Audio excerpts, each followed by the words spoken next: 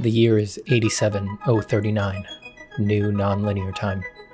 It's been 50,000 years since Steven Zapata's final art stream, but we still live in a golden age defined by the gifts his stream bestowed upon mankind. Faster than light travel, eternal life, Steven cloning, and the keys to a truly galactic human civilization.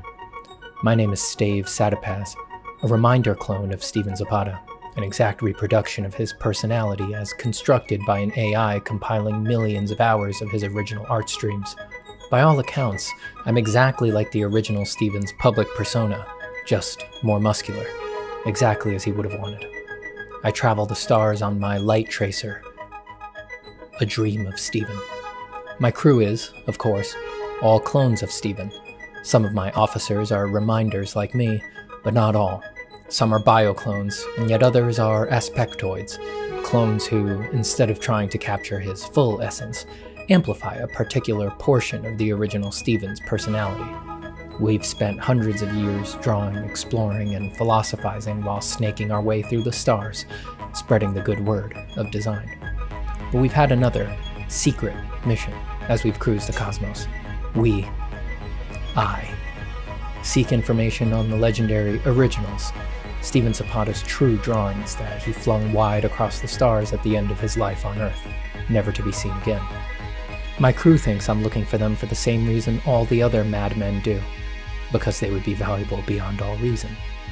But they don't know what I know, that a critical mass of originals in the hands of a trained reminder can provide a psychic link to the original Steven mind.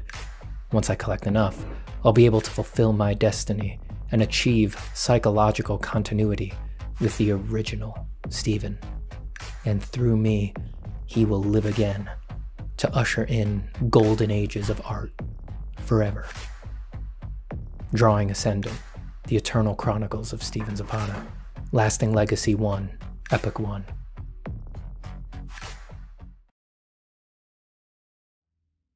Alright, you know why you're here. Of course you do. You're here to talk art. You're here to make art.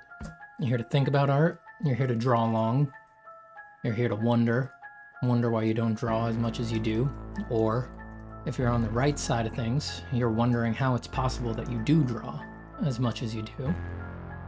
To all of you, whatever your current state, whatever your nature, whatever your philosophical inclinations, I say, welcome. Welcome to the stream. How long will we draw? Well, history shows that no one really knows. How long will we design? Also, no one really knows. How long will we ruminate? Think about what we're doing? How long will we philosophize? How long will we wax rhapsodic? Nobody knows. No one knows. Just like no one really knows how long they get to do anything. So enjoy it while you have the chance. Get to drawing. Get to being creative. Get to having fun.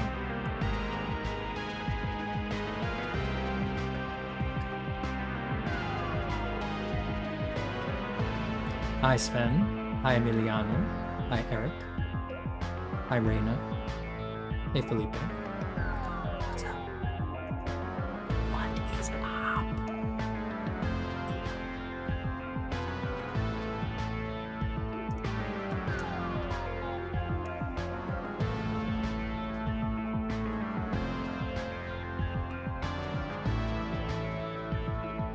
How's everybody doing? It's been a bit. I've been on vacation. Quick trip down to the old American South. Seeing the bayou, seeing the swamps.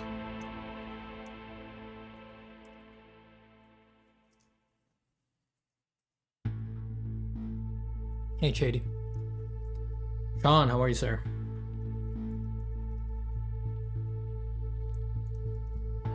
Good to see you all. Hope you're all drawing well, drawing happily and peacefully.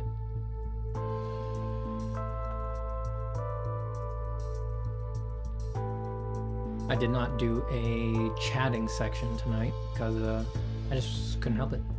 I wanted to draw. Wanted to get back into this couple sketches that I did this morning while streaming to the Patreon Discord, chatting with some of the patrons. This one was very quick. This one is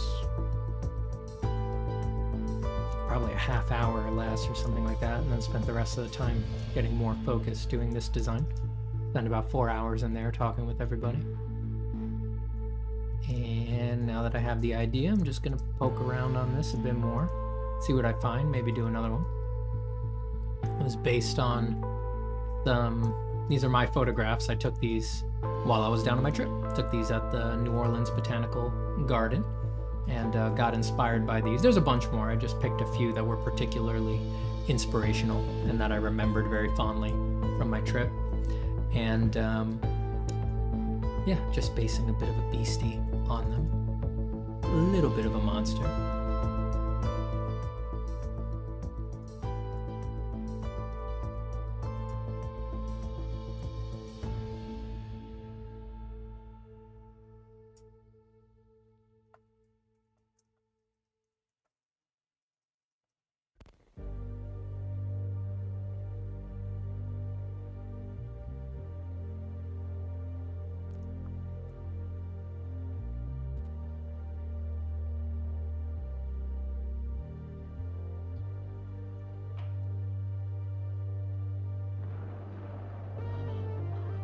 Glad you like the music.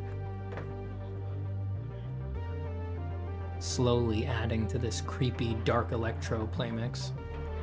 That seems to be on vibe for about half the stuff we draw on stream. I gotta prune it more. Kind of falls apart at the end.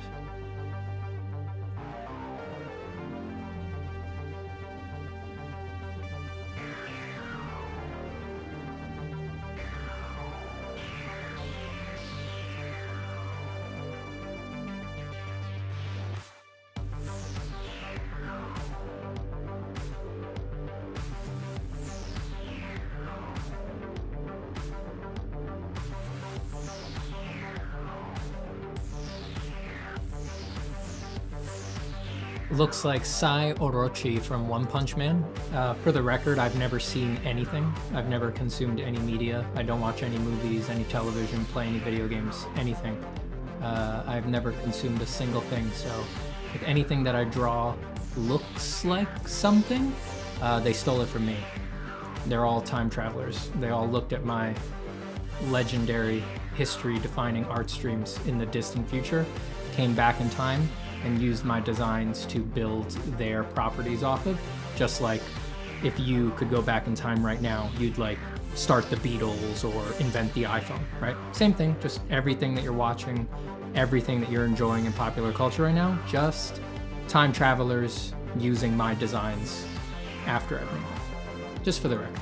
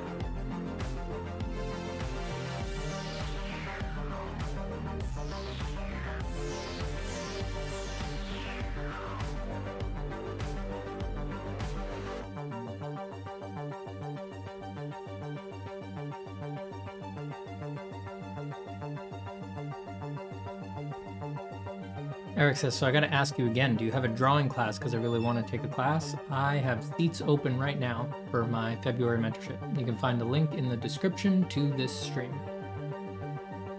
If you want to learn with me, check that out. I think there's... Ooh, I forget the order. I think there's one seat left open for Wednesdays in February. And I think... yeah, I think there's one seat left open for Wednesdays, and I think there's 4 seats left open for Saturdays.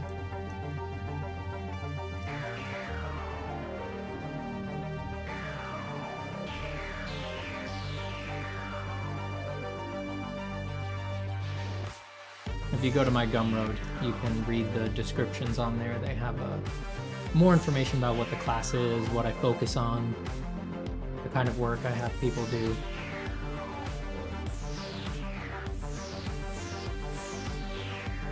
And you can investigate. See if you think the tone will work for you. I'll tell you this, it gets weird, baby.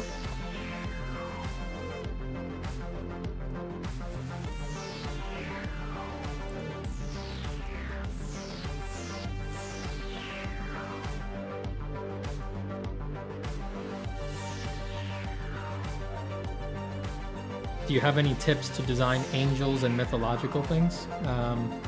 Just get inspired by something else. If you want to do something new, if you like what's old, if you connect with the archetypes, then don't mess with it. Like, just keep doing the thing that has always worked that you already enjoy. But if you want to do something new with them, you need to be inspired by something else. And as to how to do that, well, that's the $1,000,000 question, isn't it? That's a big question. That's asking, how do you get good at design, you know? No other way to look at it.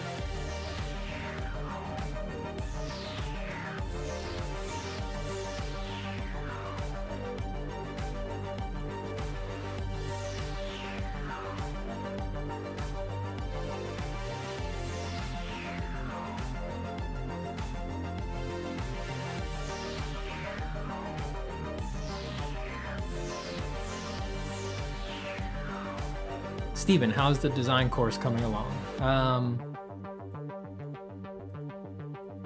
So far, it is the thing I am most proud of. The question is, how will I make it? It's a big production task, but the part that I have, the base ideas, the tone, the writing that I have,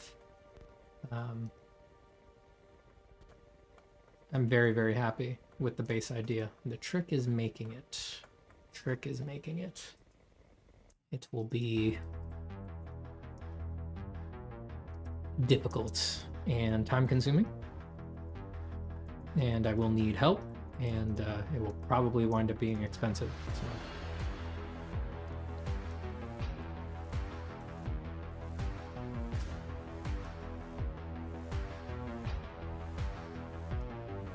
But design deserves it.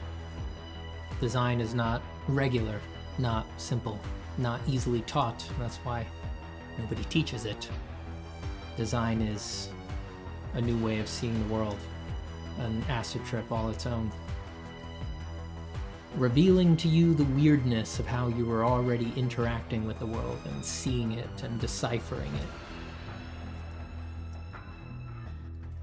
I think, unfortunately, if you're going to teach it, you have to honor that.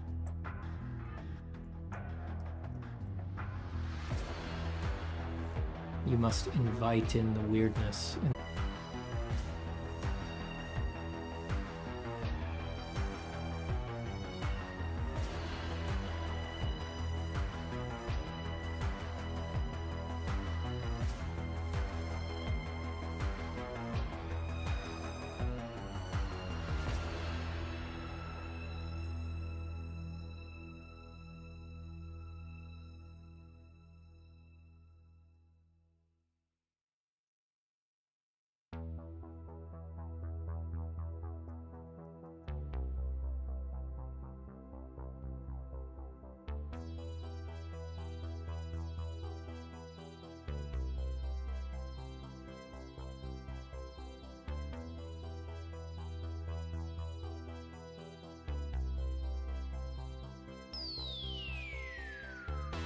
What does a typical day in Steven's life look like? Why do you not consume any media? Thank you. I was kidding about that. I was just making fun of the thing in art that no matter what you draw, no matter how strange it is, no matter how unique you think it is, if you're sharing it with an audience, it always reminds someone of something, right? And that's just a funny in-joke in art circles. So I was just making fun of that. I do consume media. I love movies and books and TV and video games. Typical day in my life, you know,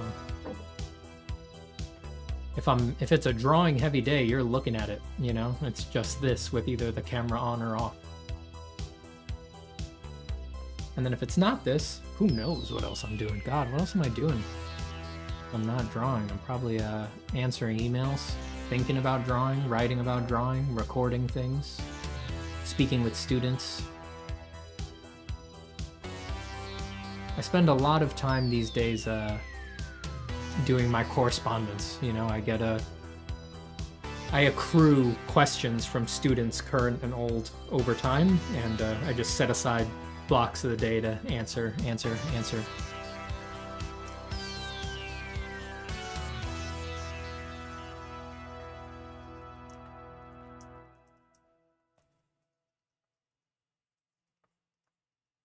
And then besides that, you know, I'm sure my day looks a lot like yours. I relax, I walk, I pet my dog, I talk to my wife, I watch TV with her, I read. Occasionally I get to dance, that's nice.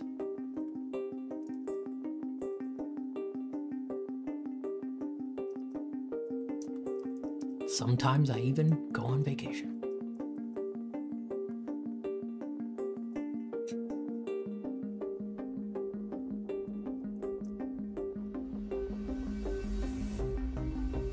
What is the plant on the right called?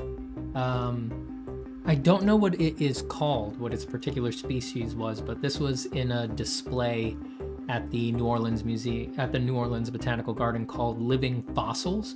So it was all plants that were like really old, like pre-dinosaur old, and this is a fern. So it's a lot like modern ferns that sort of fold up and then unfold in a day and night cycle. It's like that, but yeah, I only put 2 photos here, but I took like 30 photos of this thing because I thought, like, my God, that just looks like a perfect sublime alien tentacle, right? Doesn't that just look like a perfect Cthulhu tentacle or something like that? Cooler than anything you'd invent, where it's like it branches off symmetrically and each one becomes its own tentacle, and then it has its own fractal tentacles coming off of each tentacle. Rad. But yeah, some kind of ancient fern. I didn't take photos of any of the display placards of any of these, so I actually can't, unfortunately, I can't tell you what plant they actually are. If my friend Omar was in here, he could probably identify a few of them.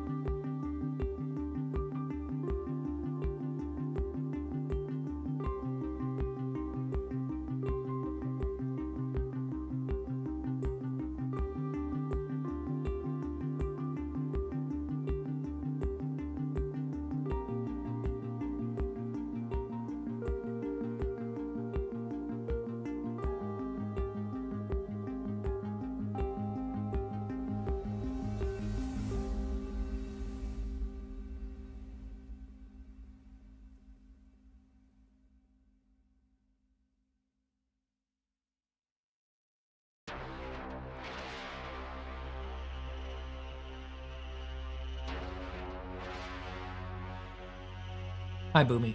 world-breaking amount of tentacles in one sentence. That's what we do here. That is what we do here.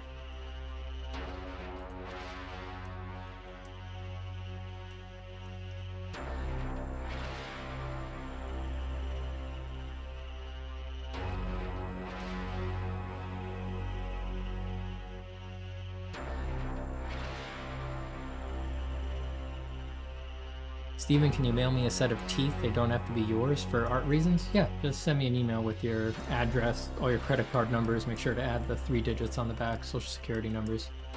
Just the basic info that I need to mail anything to you. Include your favorite pet's name, the model and make of your first car, and your mother's maiden name.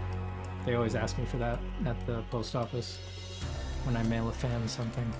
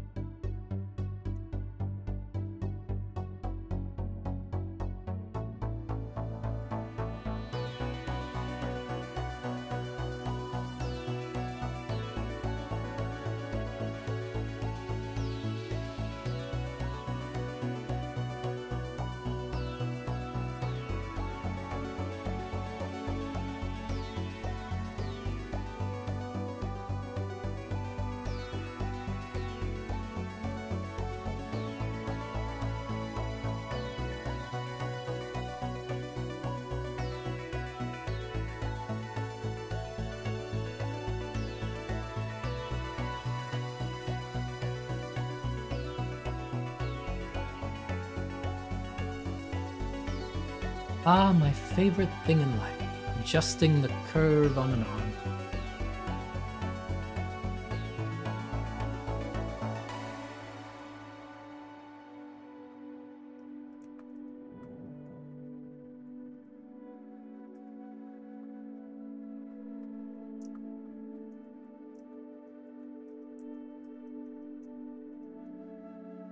Steven, how do you convert the exaggerated figures of a comic artist like David Finch to a more naturalistic look? His drawing shows immense skill and draftsmanship, but I am not a fan of the comic-y look. I mean, you gotta soften. You just have to pick where you want to soften things. All of the shadow shapes that he puts everywhere. All right, give me a second. It comes down to this.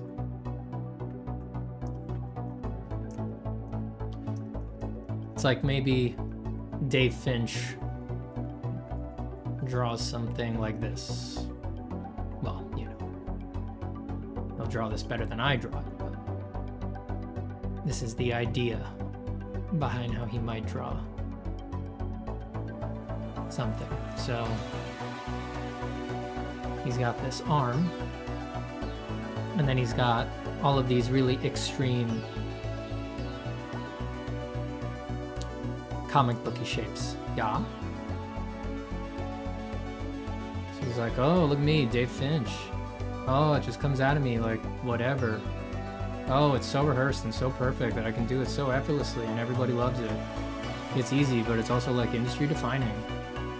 It's not just industry defining, it's like life defining for some people. Like they see my drawings and it sets them down on a new course permanently, and all I had to do was just wing it out. And it really doesn't bother me, and I've done it a million times.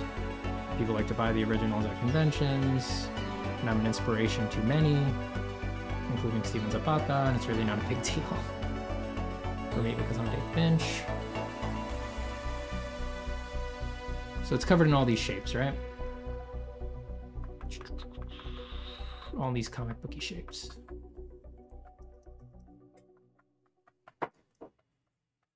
Now, the thing is that, you know, realistic painting of a muscular arm or something like that, those shapes might actually be in there, right? You know, if you design them well, not these badly sketched shapes, but the really refined, like Dave Finch shapes, right? Those shapes might be in there.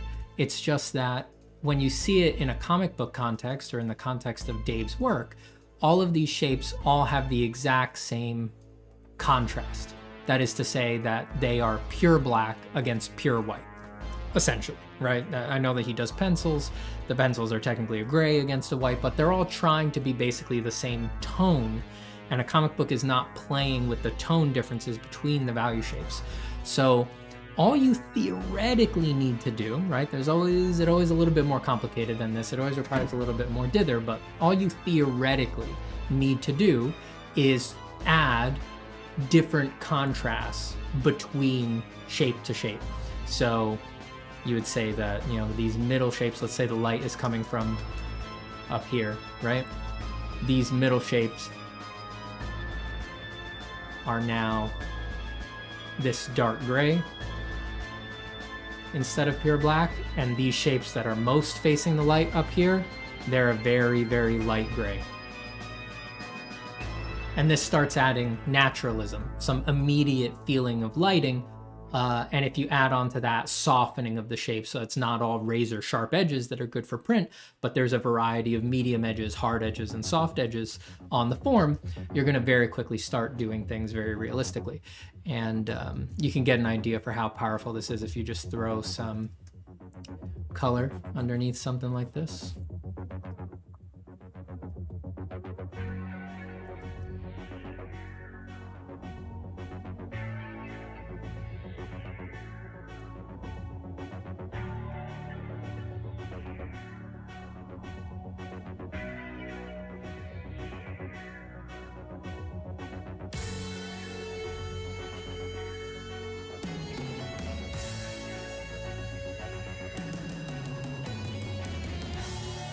You just let the shapes do the drawing work for you.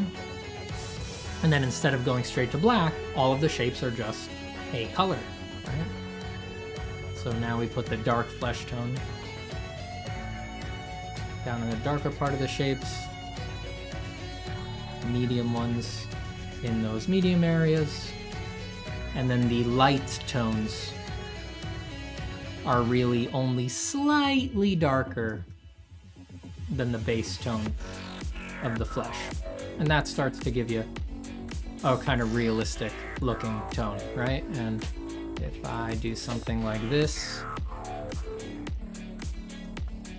real quick, and then do something like, let's do dust and scratches.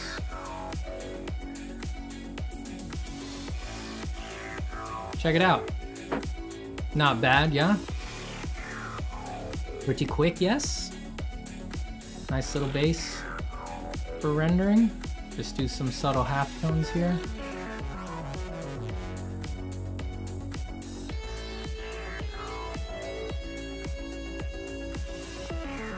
So I'm just softening the edges.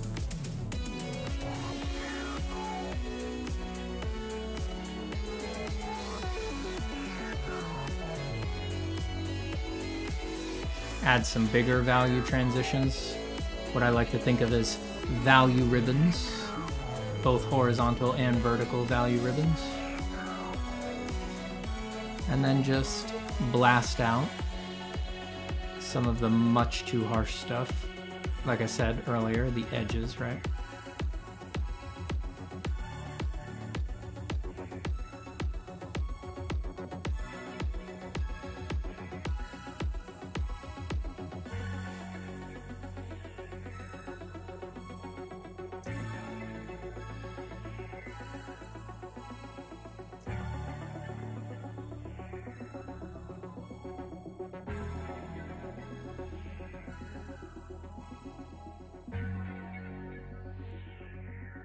A little bit of grouping with the airbrush.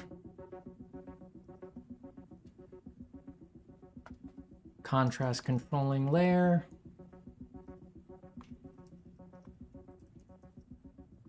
Hit it with a specular.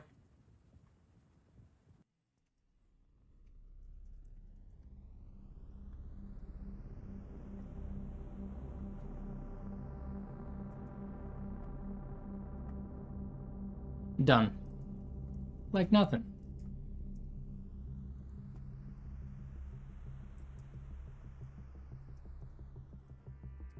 Then you just balance the colors because you cheated your way to the form, so the colors are always off. You gotta add a little bit more saturation in there and stuff like that, but that's the basic idea. That's how you get to something that's rendered from something that's like a Dave Finch drawing. Just remember that if you start super sharp, you've got to spend more time softening, and if you start super soft, you have to spend more time sharpening. And it's that easy, baby.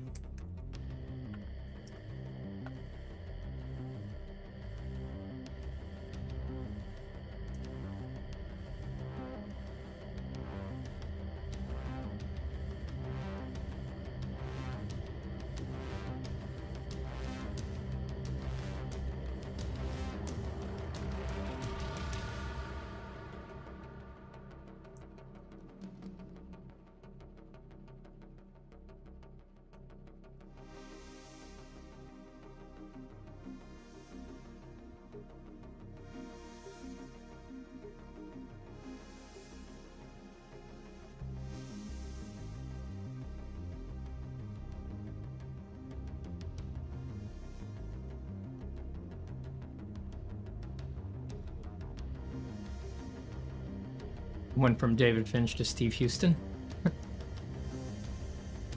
You got it.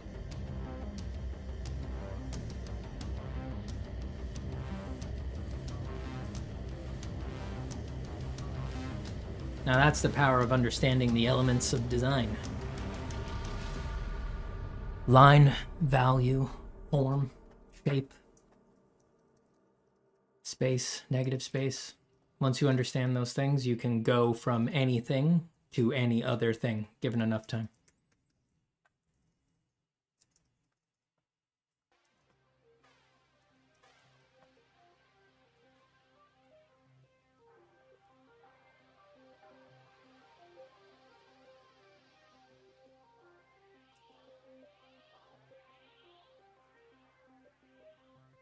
Useful stuff for a designer. Not necessary for all artists. Most artists don't need to go all the way from one thing to another thing, right? Most artists just make a career off of doing one thing very well, but I was trained as a designer. I love design, and for a designer, it's very useful to be a chameleon who can adopt any look and fix any look, adjust any look, work to any look. So you need to understand the elements very deeply.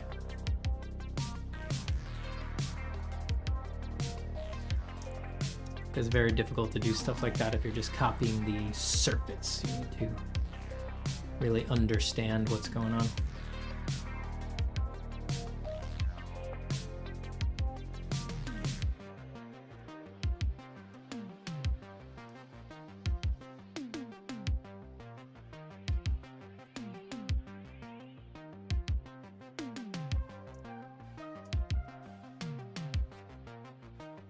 Hey Francesco, I'm good, how are you?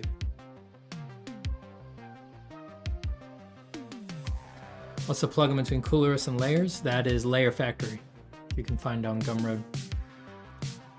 I have a link to its page and the creator in my video description, I think. I'm pretty sure it's usually in there.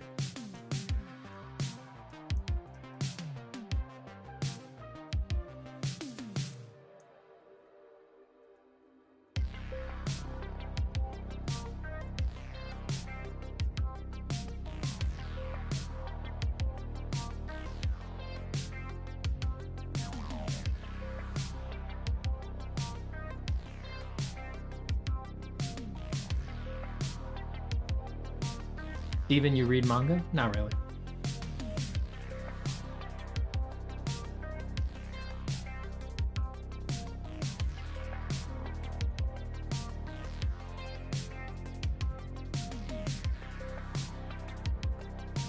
Mostly I listen to audiobooks. Audiobooks dominate my consumption because I can listen to them while I work. Comics are cool, but I've just never been able to get into them because they, well, you can't do anything else while you read them, right? You have to look at the pictures and read the words. And, you know, I'm a creator and I have a stronger creative drive than I have a consumption drive, so I don't need to read a comic for very long before I'm just more interested in making something than I am in consuming something. So a really, really good comic, the #1 feeling it gives me is the desire to put it down. And I do.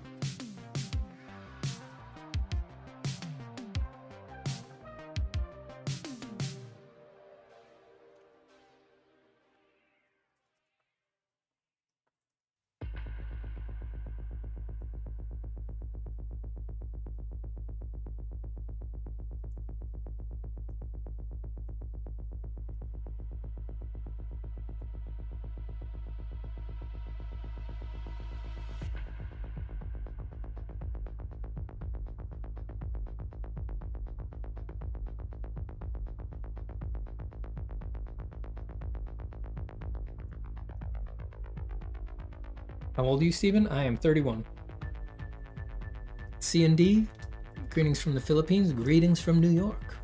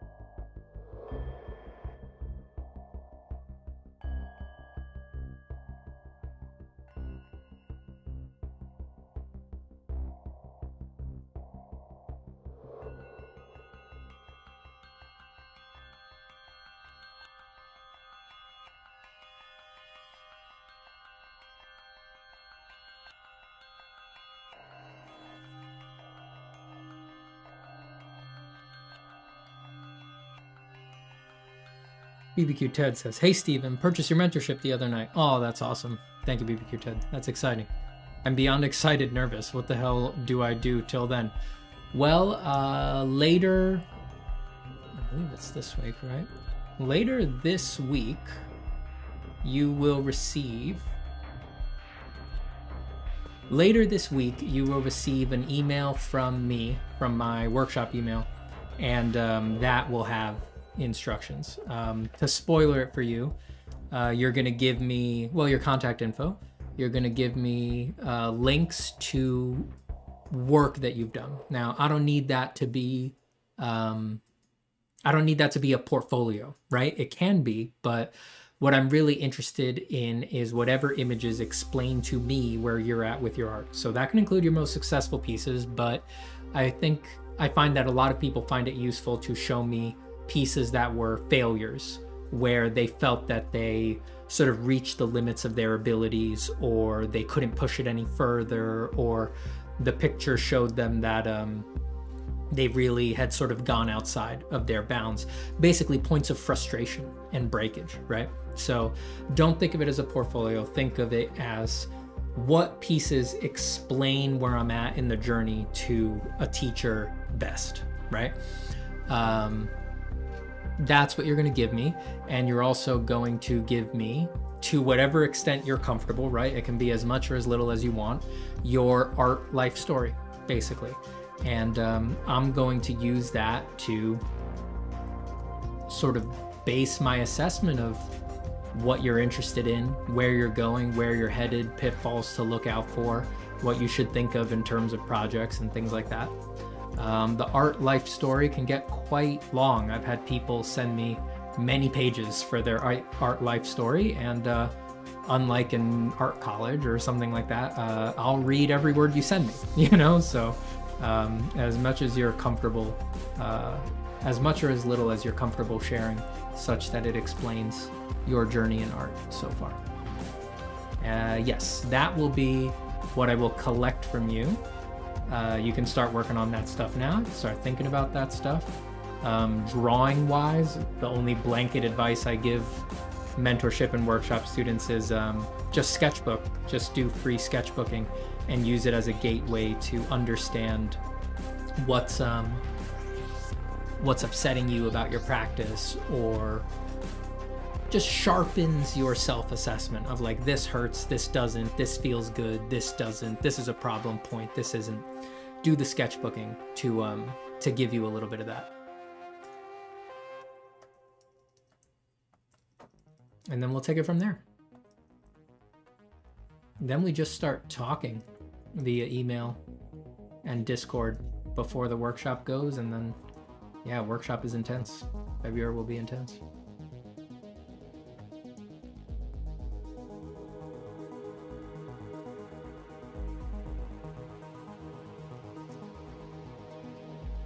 Exciting.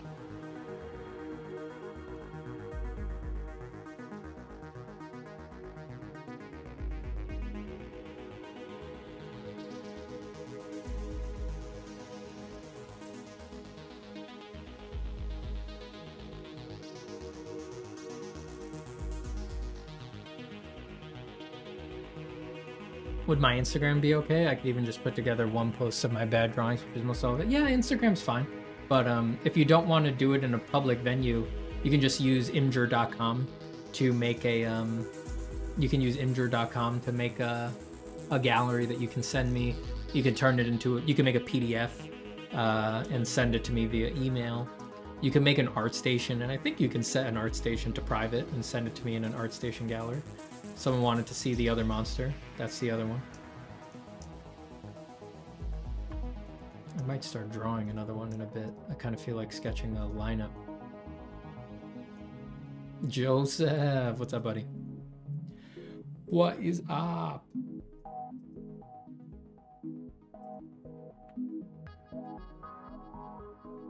Do you ever dream of the things you draw? If only. Never. Sometimes if I'm under a lot of stress with work, or especially back in school when I was in school, I would have Photoshop dreams, though, where the whole dream is just, it's not me using the computer, it's as if it was just a live stream of Photoshop. The dream is just Photoshop and me doing the work that I need to do in Photoshop. And those were the worst stress dreams, because I would do the work in Photoshop, and then when I wake up, the work was gone. I knew what needed to be done, but I had to do it again. Horrible, horrible dreams.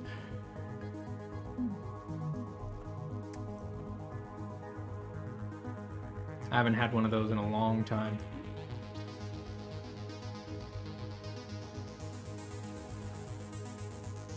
Thank goodness.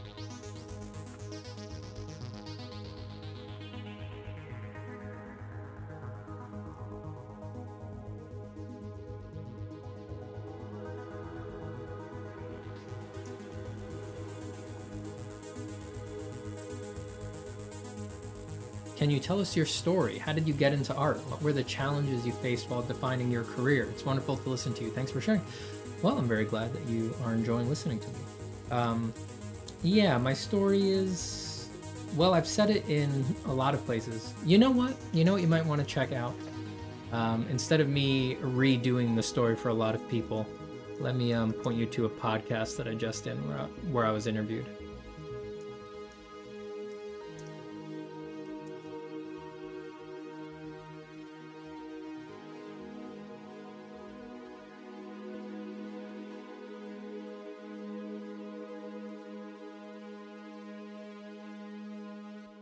Go check out that link to the Dark Art Society podcast. It's free to listen to on SoundCloud. The most recent episode is an interview with me, and I think that'll give you a pretty good explanation of what my journey has been like. That podcast starts with me explaining how I got into art, you know, encountering it when I was young, the journey that I went on to professional, and sort of where my head's at these days.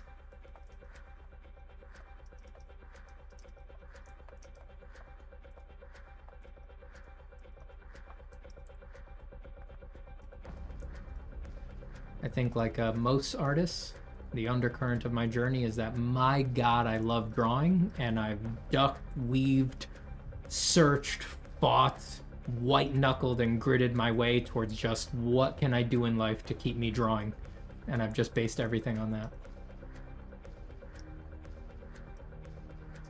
And here I am, 31 years in, and I have not had to give up yet, so things are going well by my estimation.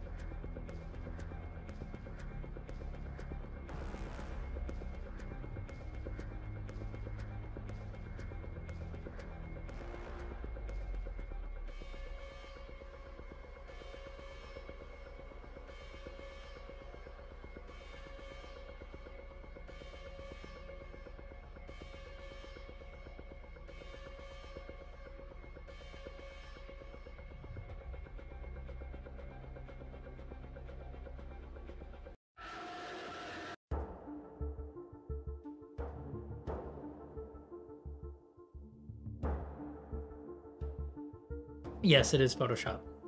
And yes, I have a few plugins, 2 plugins. But it's good old Photoshop.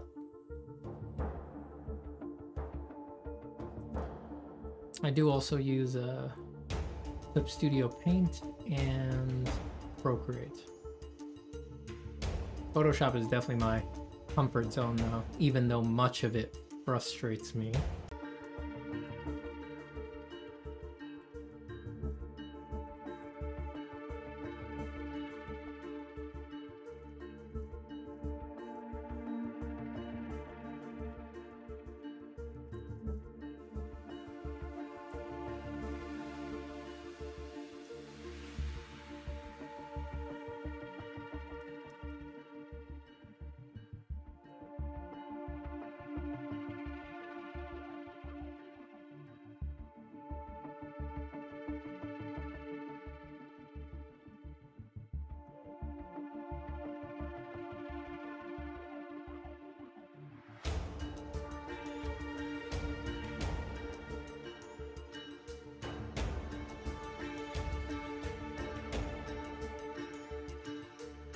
What Harry Potter house do you belong to?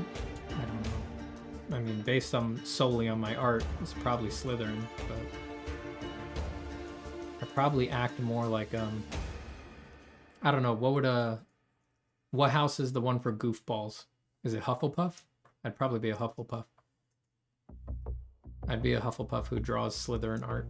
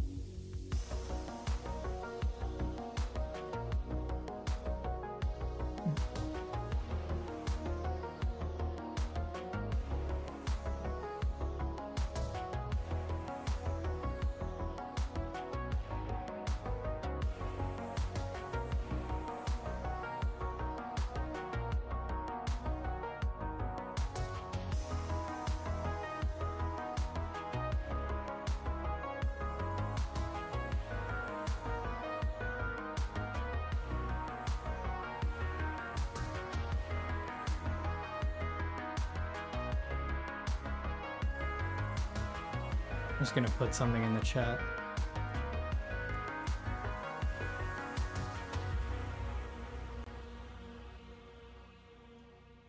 Does that go to the right place? Yeah. Just because you guys were mentioning Harry Potter. I just thought I'd post that link. I mean, I know that, you know, I'm cryptic a lot of the time about these things, but I just, you know, that image, it always just like, something about that image, it's like, you know how I'm always saying that a lot of the times for work, you do stuff that is not at all what people think you do and things like that. But a lot of the times, because of NDAs and things like that, you can't ever admit that you did things. It's like, hypothetically, if I could admit to things, I would hypothetically be able to admit to doing that one for Harry Potter, for that studio tour.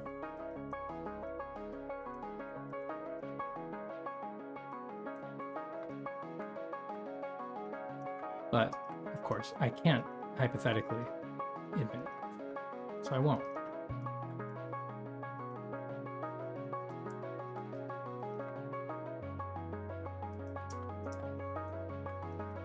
Steven, have you ever used the Blackwing pencils? Are they worth the price? Yeah, I use them all over the channel. I use them all the time. I mean, I like them. They're not for everybody. It depends whether you like to press really hard, if you like to press really soft. I mean, you just got to try them out. I would just buy one. And it's really easy when you buy pencils and stuff like that to go crazy and buy 100 of something that you just think you're gonna like. Just buy one and try it out. One pencil lasts a long time, a surprisingly long time. I use them a lot. I like them. But if you're a little bit more heavy-handed than me, they probably wouldn't be for you, because you'd be putting down darks maybe too often. I really like those really buttery dark pencils because I'm light-handed naturally, so they kind of like always make me go back, add more darkness, add more darkness, add more darkness.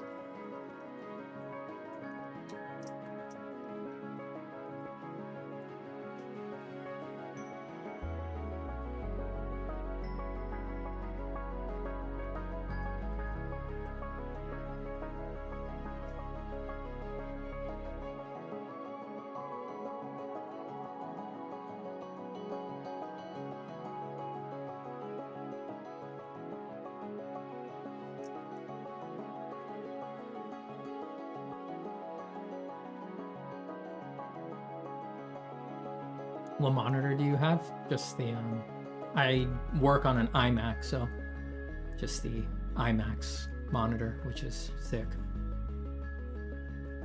It's a pretty sick monitor. It's 5K, I believe, P3. So it's like an iPad color range, which is pretty good. Not that you get that all the time, because on an iPad everything's P3 because it has to be, I think, in order to get into the App Store or something like that. So it all looks really good, but just because the monitor's got the widest gamut possible for commercial monitors or typical consumer monitors doesn't mean that desktop apps are actually putting out those P3 colors.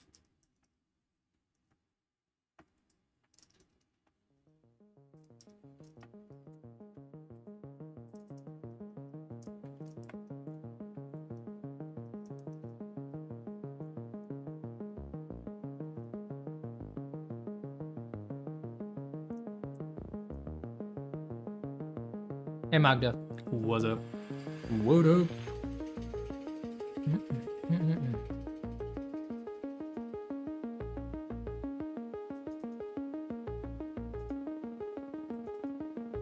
Oh, and someone else jumped in on the group drawing mentorship. Thank you so much.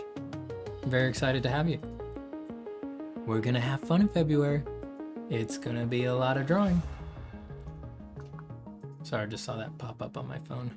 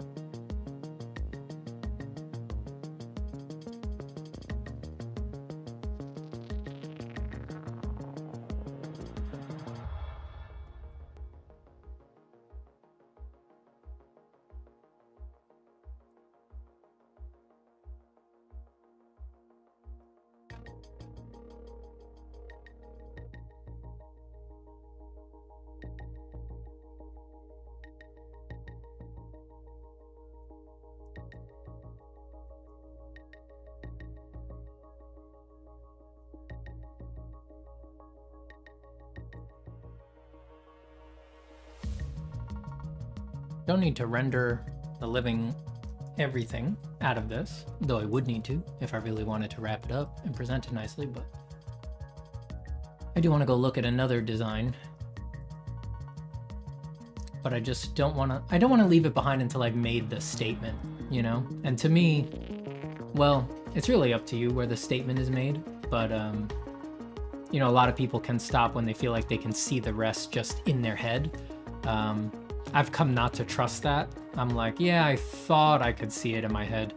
And then once I start drawing what I thought was in my head, it turns out that that was all an illusion. So I usually consider the statement made on a design like this when I just got from head to toe with some design considerations. So I've thought about design up here and all the way down here and everywhere in between. So it doesn't need to be rendered, the shapes don't need to be super refined, but instead of just an indication, I've just made some design statement that I think fits head to toe, top to bottom. And then I can move on. It takes longer, of course, when you start in color, because you have to include the color statements in that. Could go even faster if I just did this design in black and white, but I don't know. It's really hard to do certain designs without color, especially stuff that's based on plants. I think, you know, plants live so much on their color ranges and their color transitions that something like this, I was like, yeah, I should just start.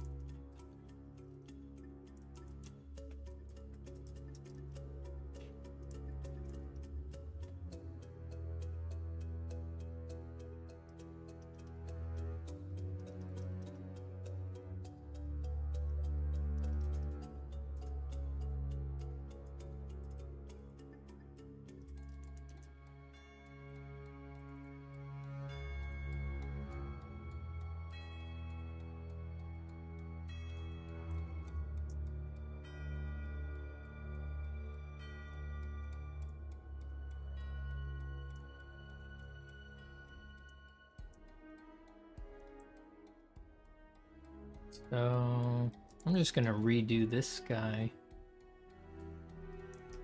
I want to redo this guy as a plant thing. So I want to, you know, succulent him up, add some plant shapes and stuff like that. So I could go back and do that in a bit, but maybe for now I will, yeah, I might as well look at a new idea. And then if my new idea doesn't interest me, then I can go back to that first one and redo him. Lanty.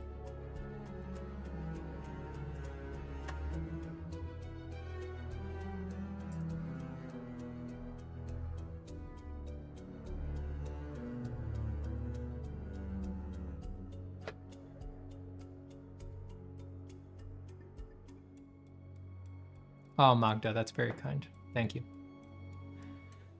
That is very kind of you to share your story.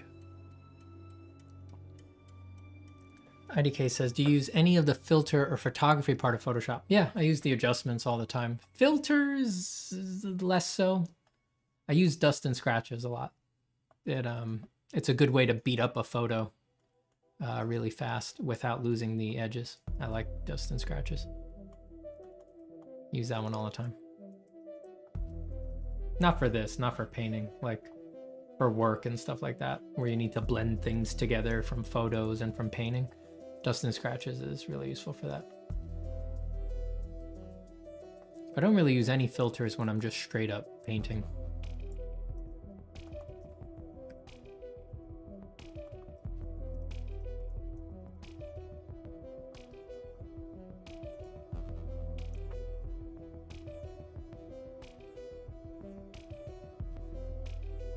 Your mentorship sounds interesting. Is it fair to say that you focus on the individual students and their goals, mindsets, instead of just art techniques? I say it in the description of the mentorship. If you go to my Gumroad and you click into one of the days for February, I say it in there that we emphasize project-based work, and it's your project, right? It's me trying to keep you on target to do the stuff that you actually like to do instead of the stuff that you are hypnotizing yourself into thinking you have to do.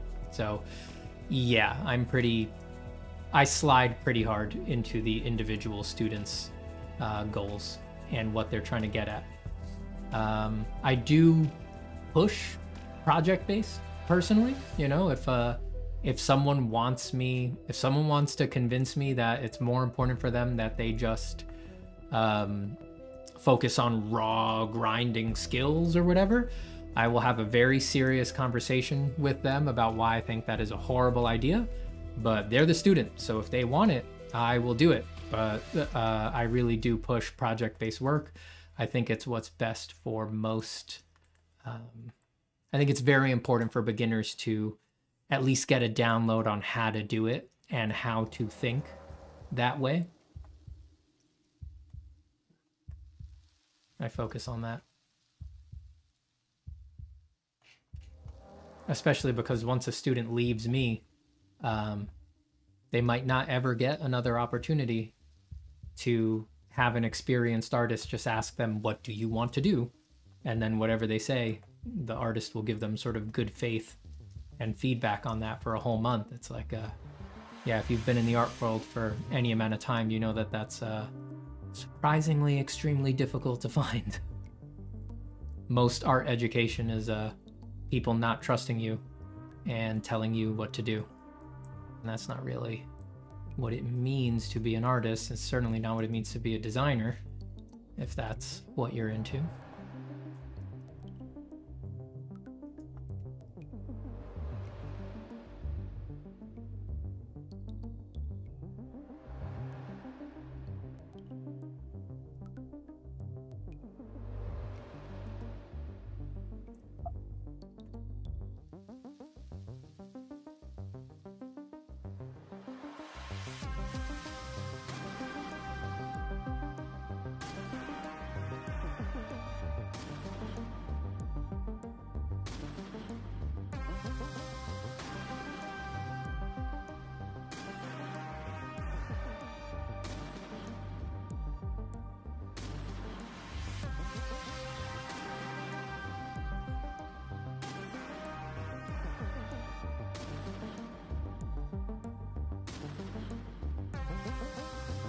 Mr. Lonely says, hey, it's me, Mr. Artist Research again. Well, hello, Mr.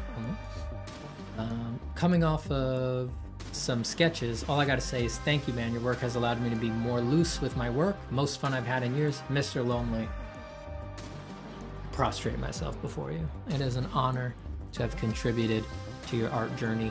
What else could I want? What better thing could I offer in this crazy, wide world than to make the creation of art a little easier for other human beings? You do me a great honor by allowing me into that most cosmic, personal, and transcendent aspect of your life, even if only for a tiny moment, right? There's so many other more mundane ways that we could have intersected, but instead we got to intersect in this extremely interesting, extremely psychedelic way. My preference, personally.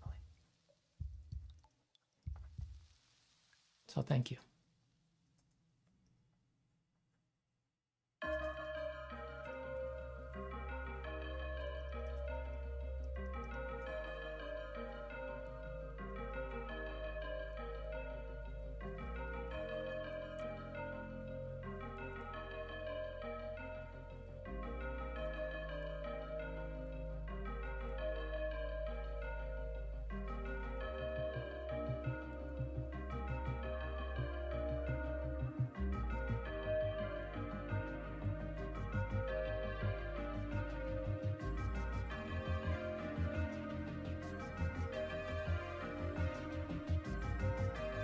Steven, do you have a schedule for these live sessions? You do them weekly and at what time? No, I don't really have a schedule.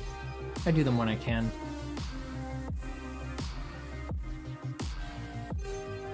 I also bounce back and forth between my my Patreon, Discord, and here on YouTube. I just try to keep it flexible. What keeps them coming is that they're flexible.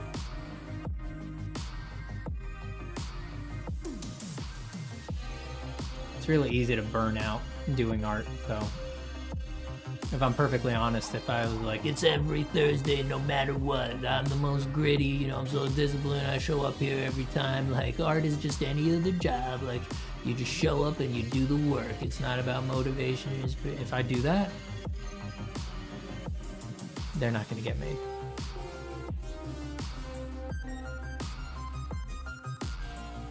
But because I'm flexible, I do them pretty often. Better this way, I think.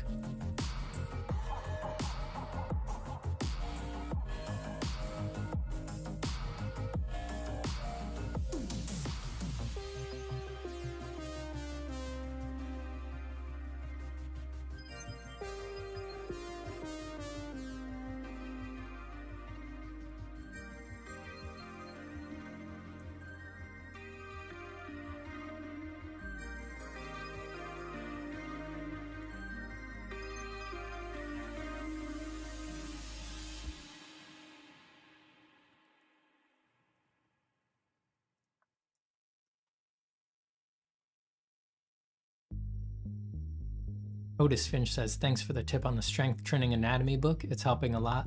Otis Finch, knock yourself out. Get into that strength training anatomy by Frederick Delavere, 3rd edition. Soak it up, get that anatomy knowledge, drink it up with a straw. Get in there and know all the names.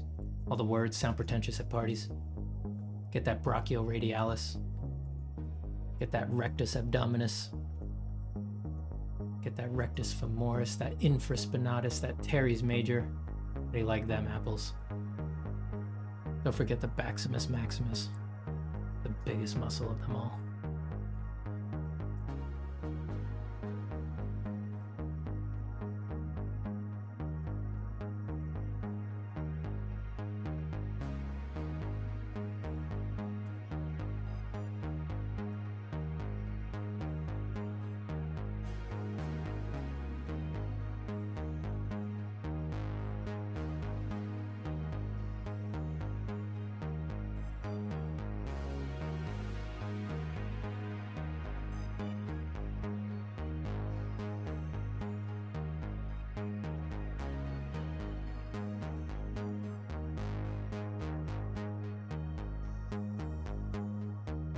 Steven, what do you think represents a healer? Herbs, nature?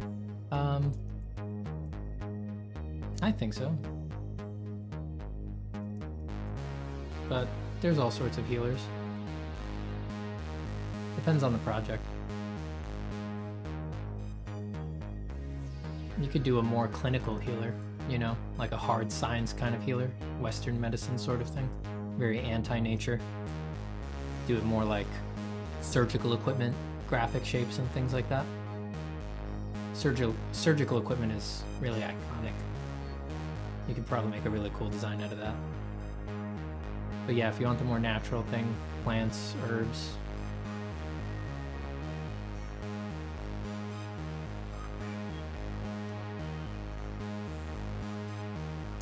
Where's my, what was that thing?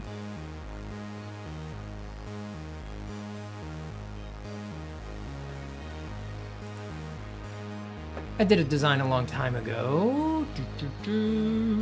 What was it? This one.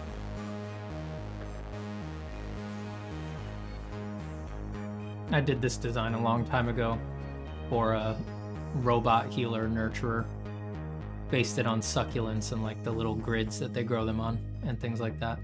She was part of a team.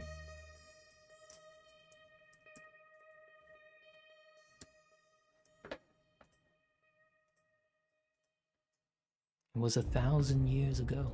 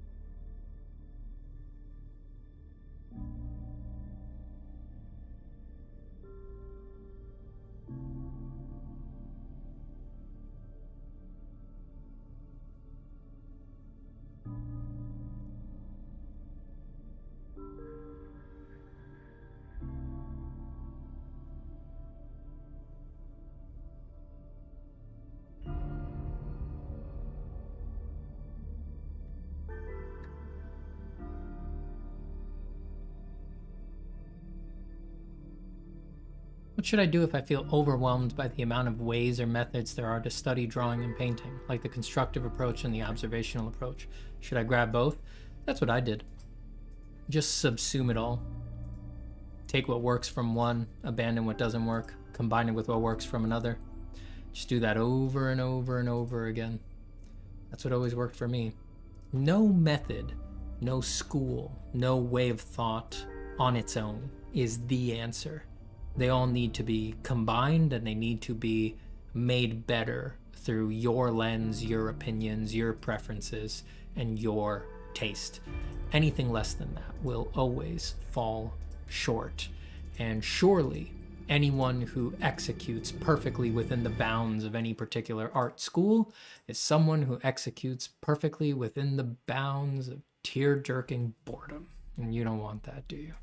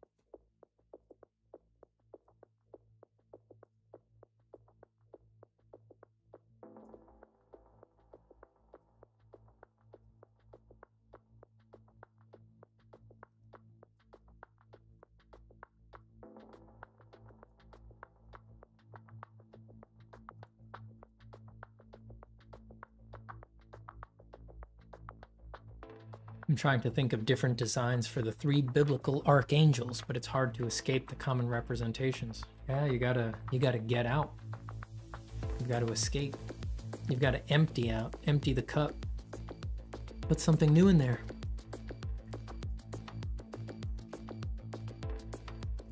Go look at something you've never looked at before. Go take a trip to some unexpected place. Go get on someone's boat and have them take you wherever they want. And if they take you somewhere scary, don't defend yourself. Go with them. And if they open a scary door, don't defend yourself. Just go through the door.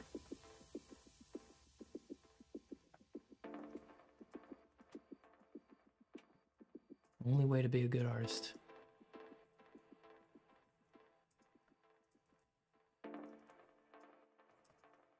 Just get out there and get yourself in some serious trouble.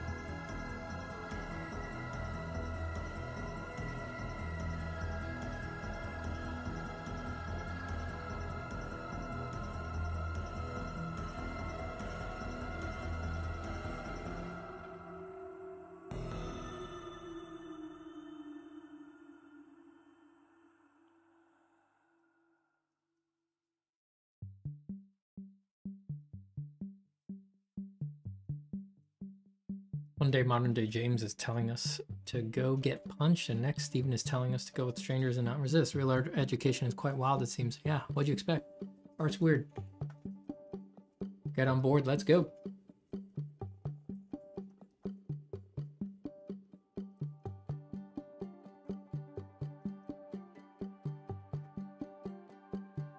What else is up, people? Come on. Come on. What's wrong? Tired on a Monday night? It's 9 p.m. on a Monday night in my part of the world right now. Let me tell you, there's nothing I'd rather be doing on a Monday night than drawing some monsters.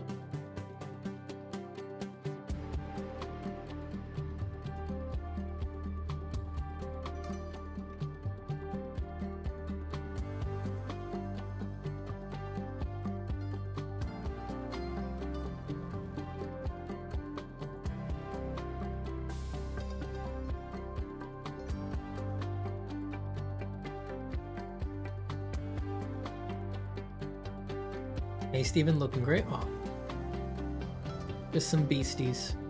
Just keeping up the beastie mileage. Streaming to get my endurance up for workshop next month. Gotta have my stream endurance very much up for workshop. Long classes, college style, 5 hours long. Yes, that's how long classes are in my mentorship workshop. Because that's how long my studios were teaching art in college. Taught 5-hour classes, got used to it. You know what I learned teaching 5-hour classes? Barely enough time to get it all out. Right about the edge of someone's fatigue level. What people can put up with if they're paying attention the whole time. And still, art is so big, barely enough time. Barely enough time to get it out.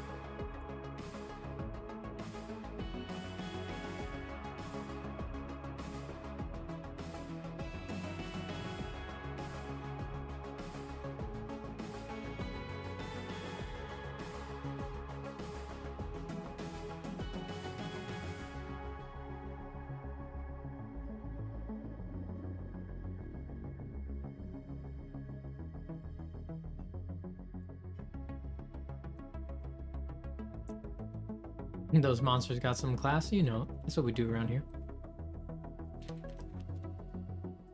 Did you ever do hard surface stuff? Yeah, plenty of times. I still do it on occasion.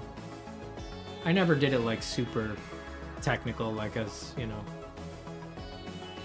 I never did it as like hard surface for hard surface sake, like what's the most technical we can do, like it was gonna become a ZBrush model or something like that. Never did that, but you know, like did you ever draw cars, draw spaceships, stuff like that? Yeah. Yeah.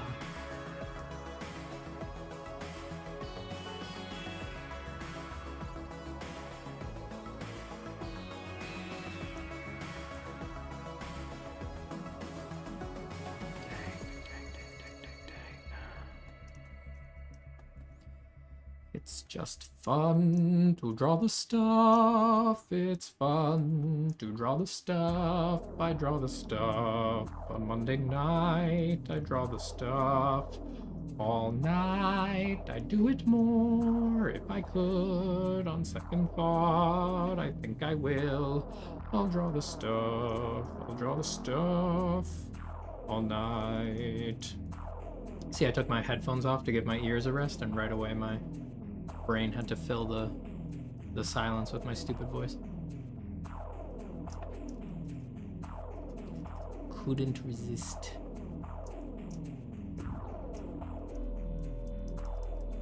I wonder if I could do a moment.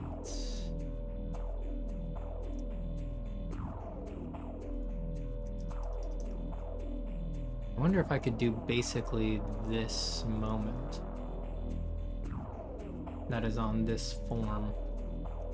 It's like a bicep insertion over here. That would be nice because I love that particular form interaction. It looks like the flower is hugging itself.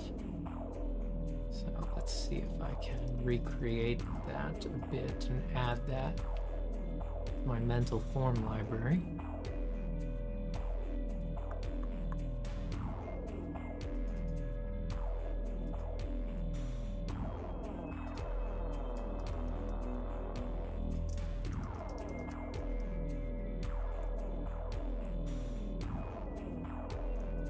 Kind of funny how automatic it was. Oh yeah, real funny.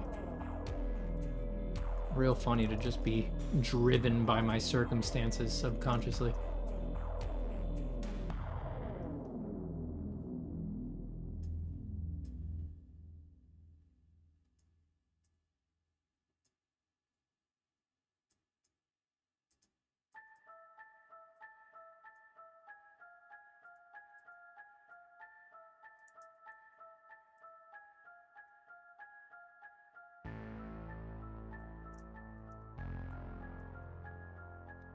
Can you share the playlist, please? I don't know that I can.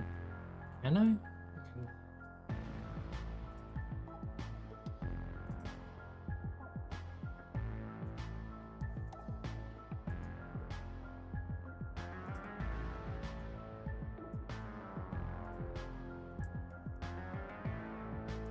There it is.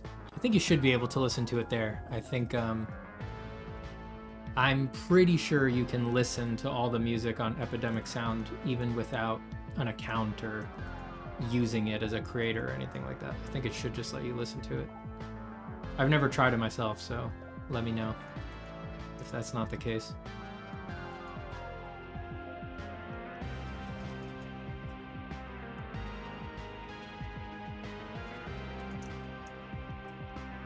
Yes, Magda, you would be right on most days that it is Lo-Fi Girl.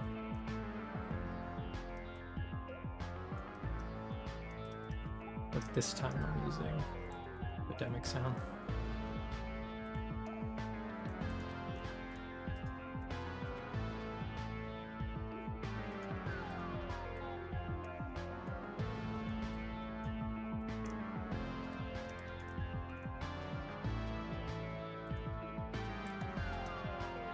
Most of the songs, if you just search the name on like Spotify or something, you'll find them on Spotify too. It's just that's where I'm playing them, so they're all collected there.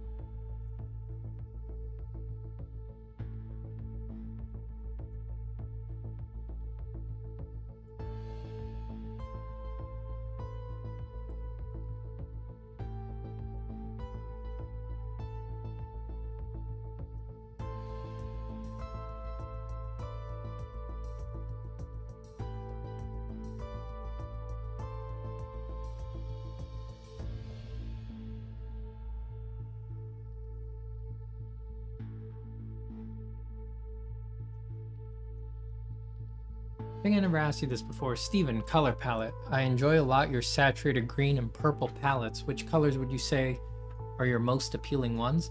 The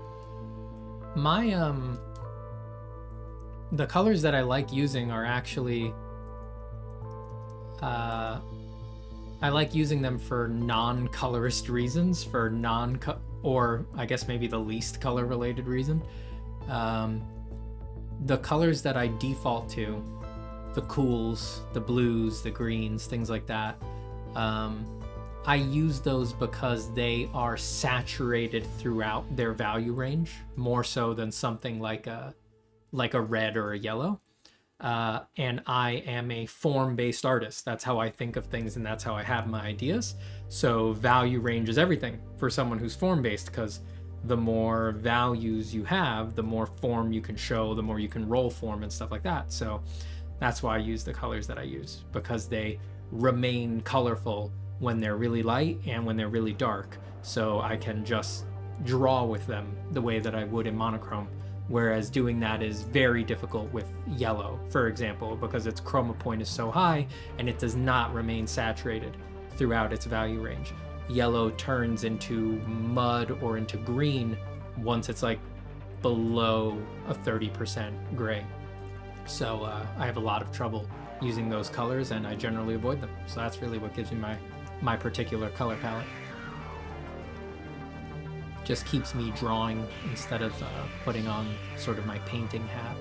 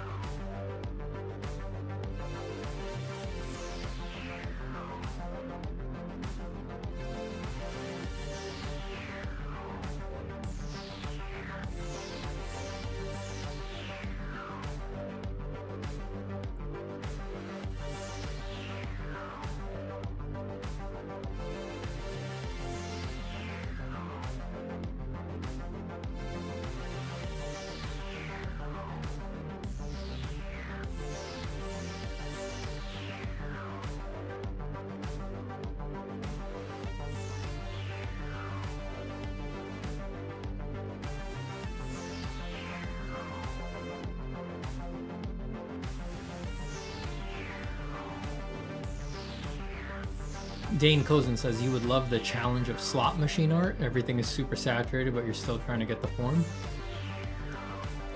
Maybe. My gut says I would not love the challenge.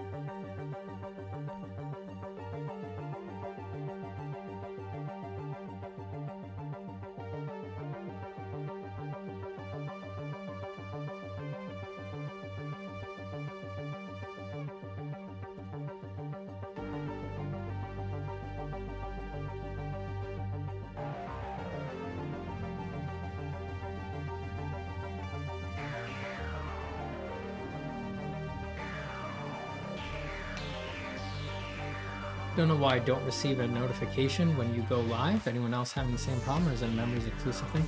I don't know. I think it might just be a general YouTube problem. I feel like that's a universal complaint on YouTube, that notifications don't work the way they're supposed to.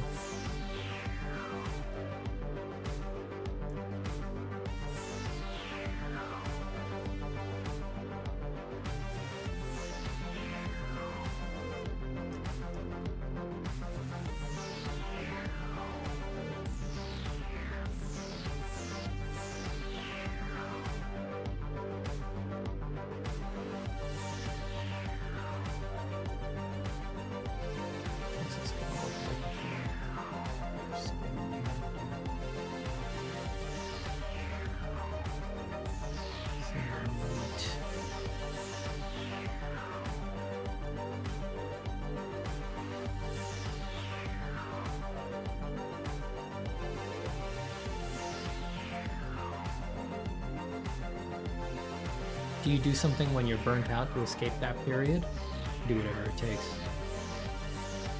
I'm getting out at any cost. I'll even go so far as to not draw and rest. That's right. That's the kind of insane freak that I am. When I'm really, really burnt out, I'm so out of my mind, I'm so crazy, I'm so out of control that I'll actually take a day off. I'll like go read, or like just sit and look at trees for a whole day. Or I'll like do something fun. Play a game I've never played before. Or like just do something weird I've never done before. Like pick up a weird hobby just for a day and then put it down after a day. Or like do some weird craft, like making macaroni bracelets or something like that. Or I'll just veg. Hardcore veg. For a whole day.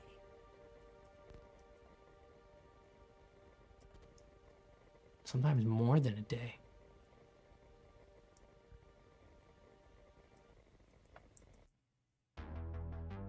You know what's great about sitting and doing absolutely nothing for no reason, with no ulterior motive?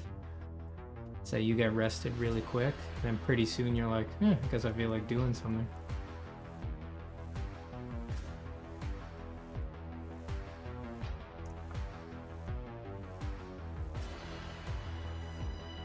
I'm crazy. I know I'm crazy.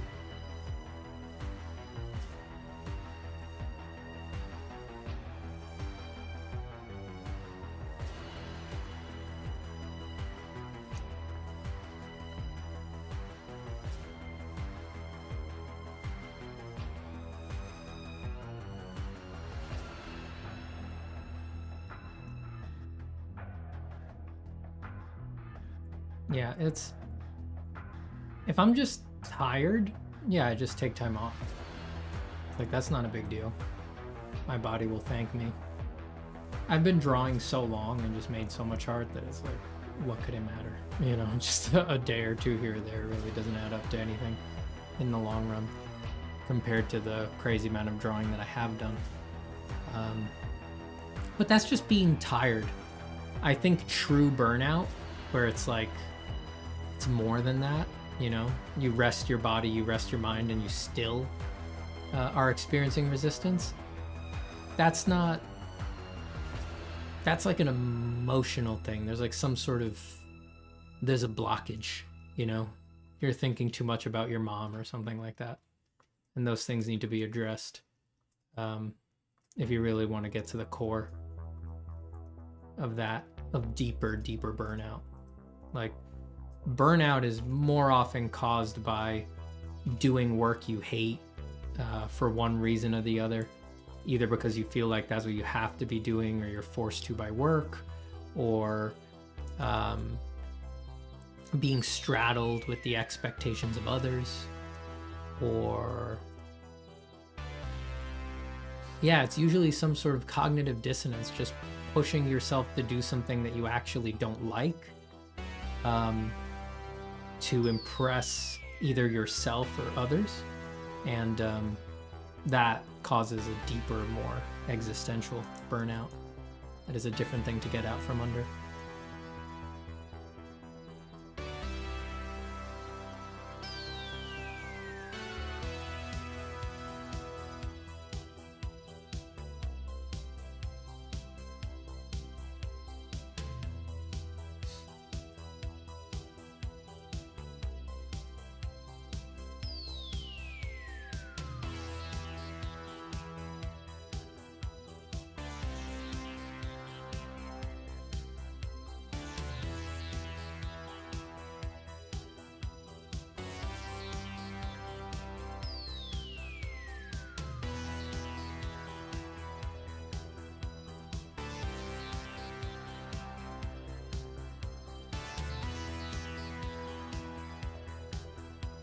Are you attempting to... hold on a second. You're crazy, yes.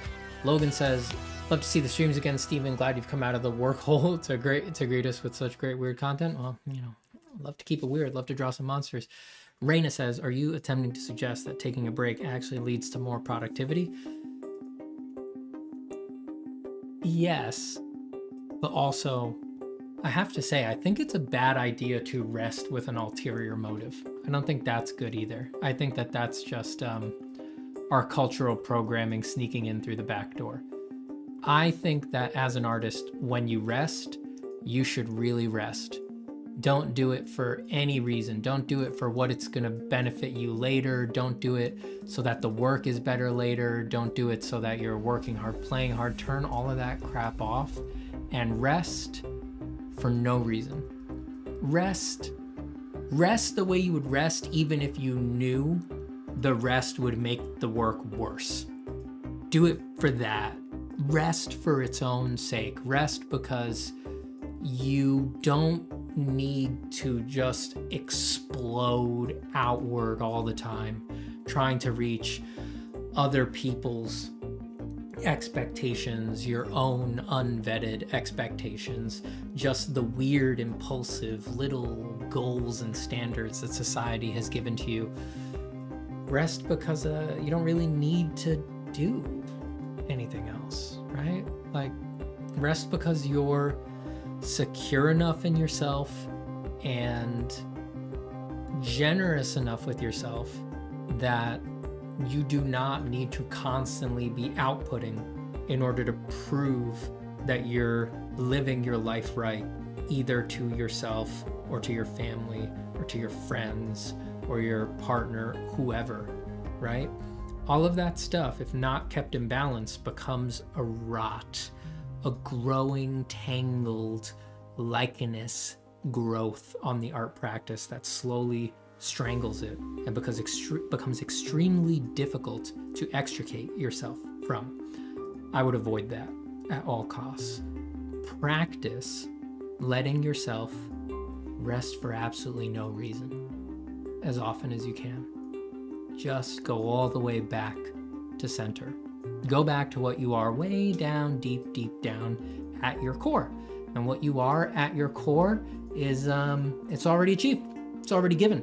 You're good. You know, you're nothing but the ontological nature of the universe, right?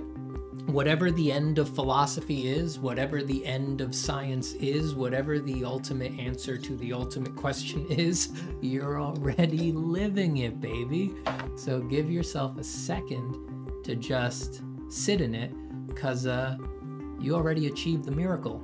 Everything else is just icing on top.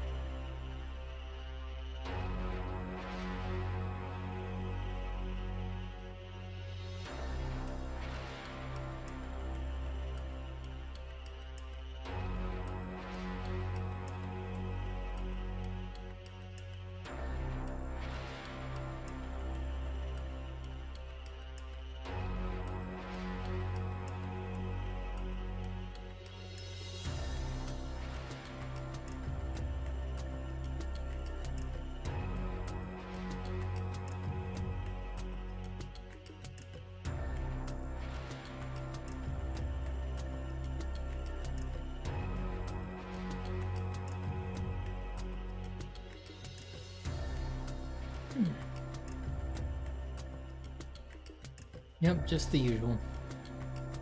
Hi, Everything Brothers.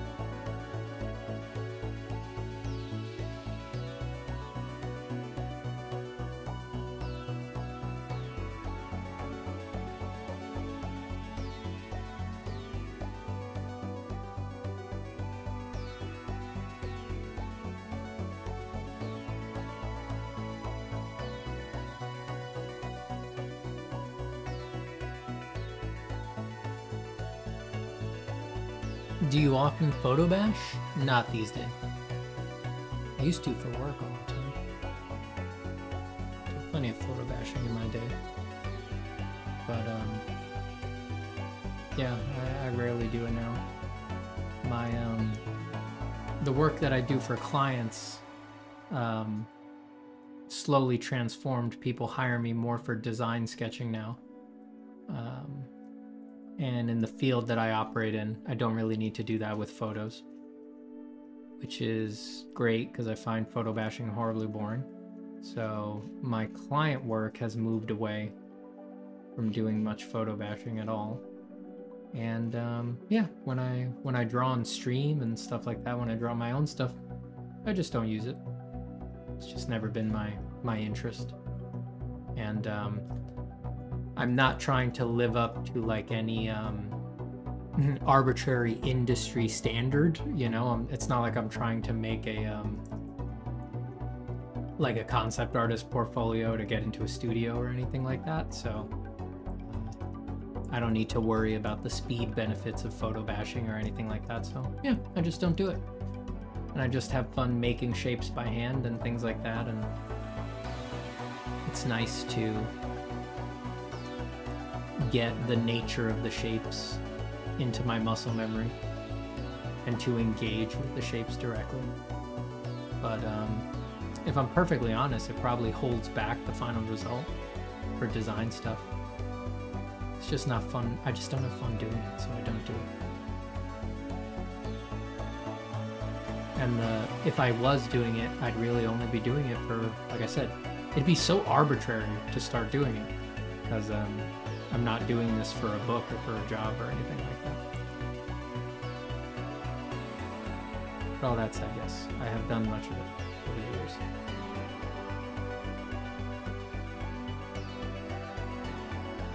I'm okay at it. You know, I'm good enough at it to use it at work and to do it professionally, but I'm not as good at it as people who actually have fun photo bashing. Which makes sense. Because while I'm doing it, I'm just thinking about how long until I get to stop.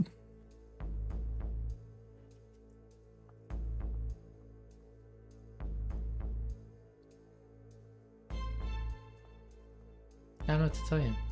I like spending a long time on pictures.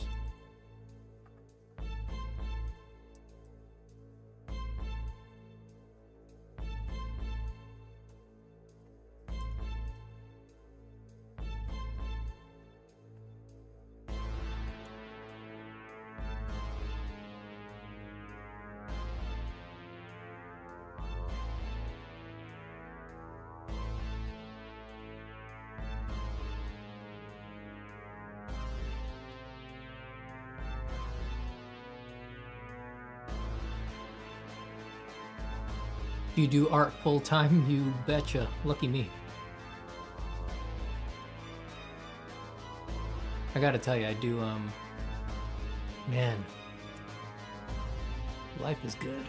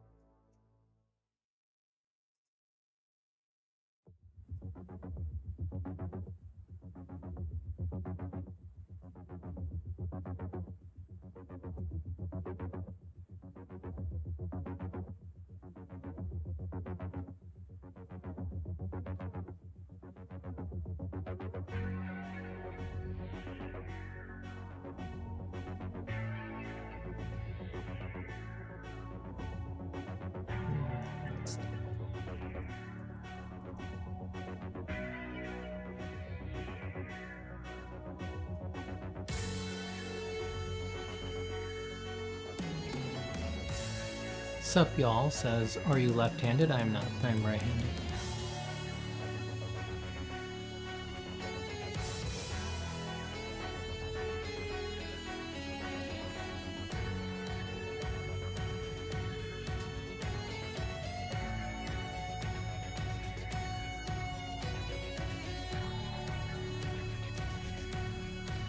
took your advice and have been working on a project for a few weeks now, but it feels like it's stagnated. I'm a lot more focused on this than other long-term projects I've attempted, but I'm kind of lost on how to put ideas together. Show it to friends. That's usually a good idea when you feel like it's stagnated. Show it to some of your art friends or any art teachers that you may have. Have them beat it up for you. Have a good conversation with them.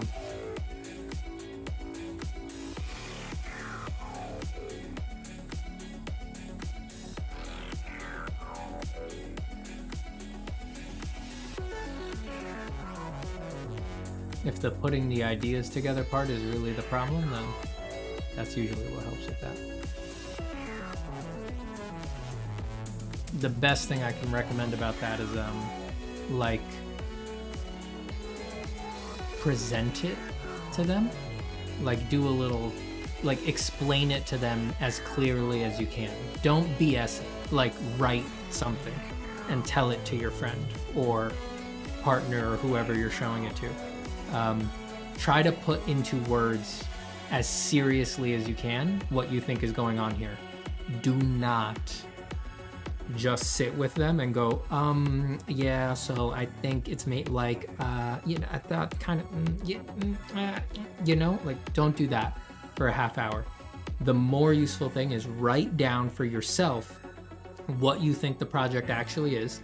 In the writing, you're going to realize that you hadn't thought through anything. You were just dealing with abstract concepts, and as soon as you try to put them into words, you'll realize that all of that is less than dust. Those are just mind clouds, and you have so much left to think through.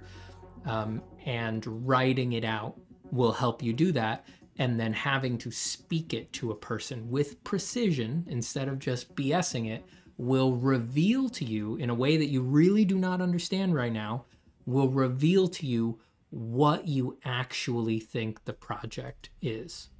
When I teach these project-based classes, when I have in the past, I have the students present the project every week, right? You know, if I'm teaching like a 14-week class, I have them present it 14 times.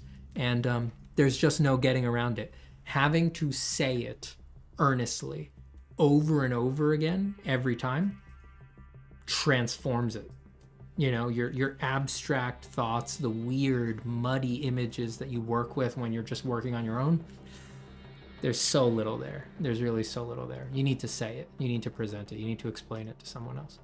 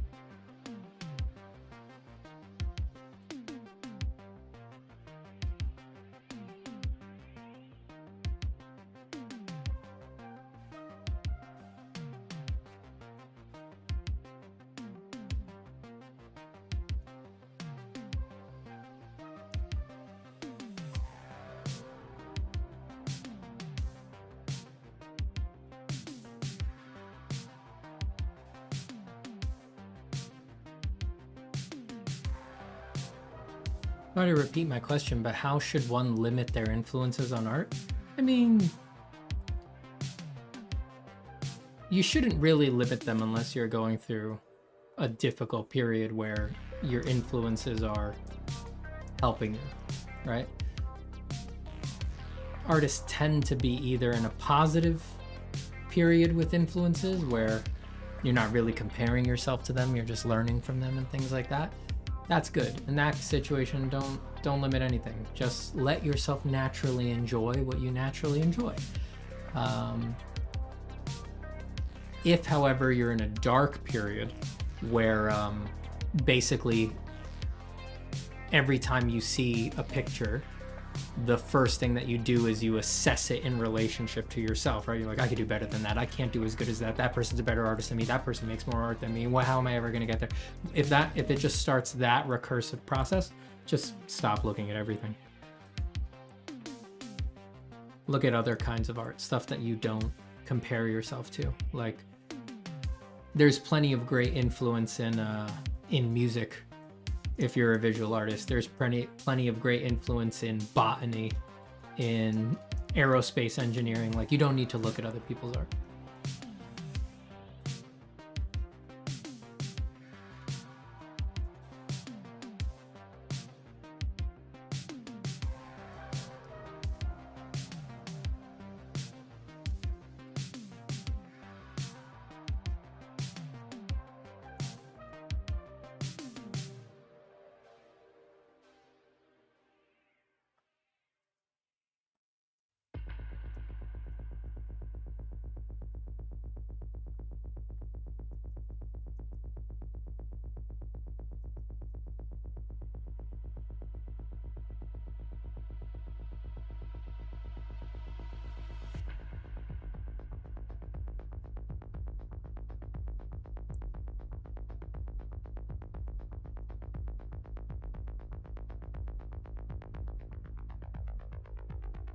My problem is that I try to add all these cool things I see to my art, but they don't mix well.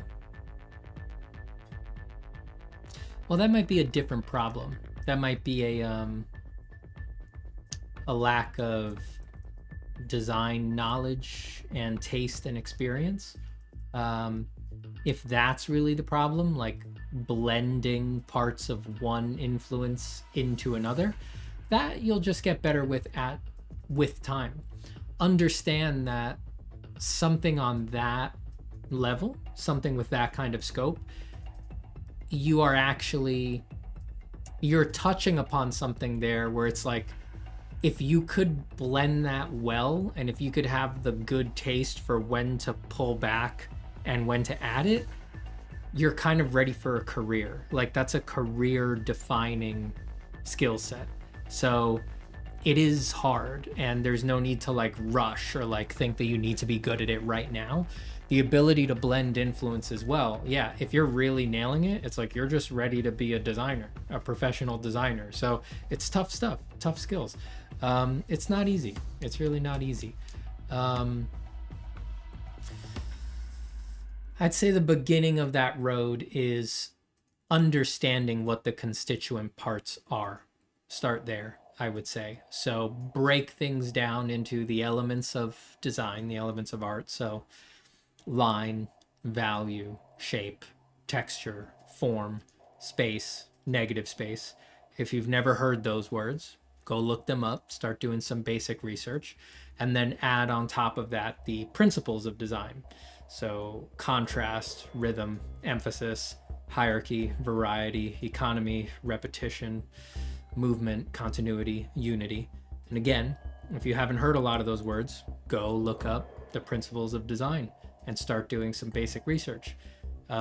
There's no solid answers there. There's no like one go-to answer on any of those things. Any one of those things is a very deep realm in and of itself, but those are the foundations. And for my money, if you can sort of wrap your head around that stuff, they are what will allow you to duck, weave, dance, pivot, change, and be unstoppable when it comes to making tasteful designs. But I don't want to lie to you. What you described it is that at its core. It's being a tasteful designer. And like I said, that is career and often life defining.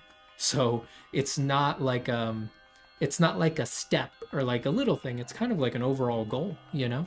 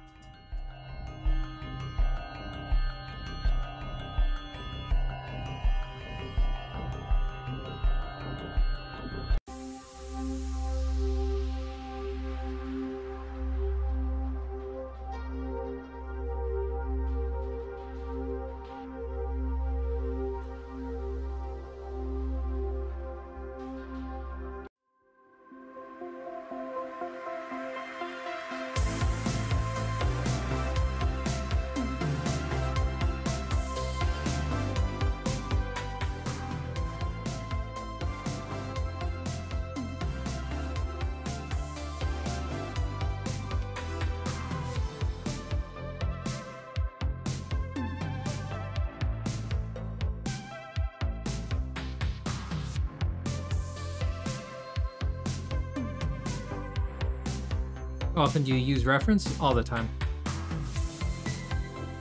But I also paint out of my head all the time.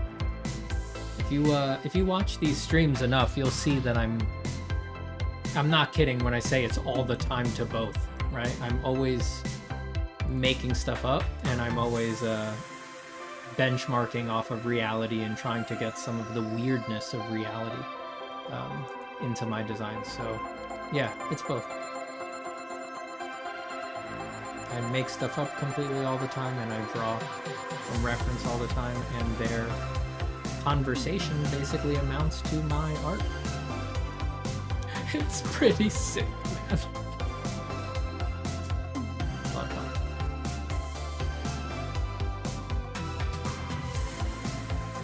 I just let them handle each other. Like, I don't feel enslaved to any of the stuff that I find boring about reference. And I also don't feel enslaved to drawing in a boring way just because I'm drawing from reference, right? I don't measure, I don't do guides and stuff like that when I draw from reference. I just freehand it. And I draw it kind of as if I was drawing it from my head. I use the way I draw from my head as a emotional and mechanical reference point for how I draw from reference. So I use the imagination drawing to balance out and keep me from getting bored doing reference drawing. And same thing for the imaginative side. I just use reference as soon as anything starts breaking my head or feeling like it's becoming boring because I'm repeating shapes. Or especially when you draw from imagination a lot, you keep encountering over and over again that your brain regurgitates things that lack insight. So instead of slamming my head against that over and over again to no avail, I just go look at a photograph of reality, which is full of nothing but psychedelic acid trips and the most interesting things that are out there in the world, and I just steal them outright.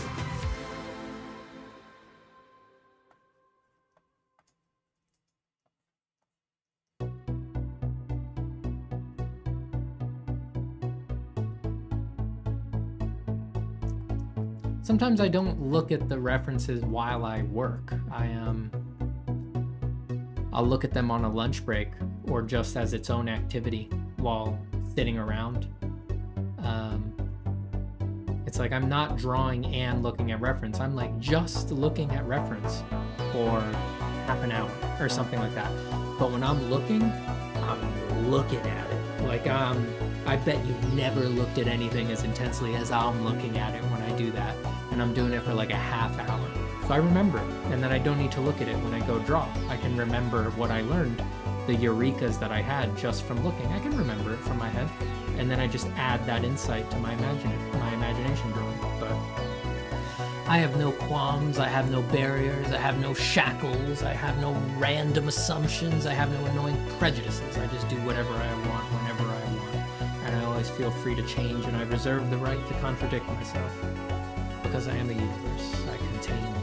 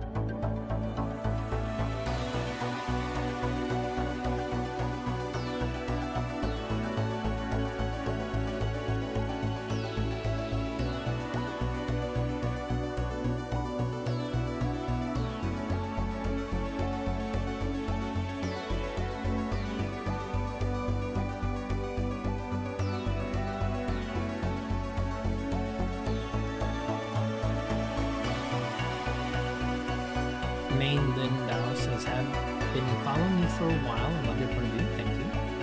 Should I study from real pictures or paintings done by other artists? Both, if you have the time. You know, that's what always did it for me. Both. If you had to pick one,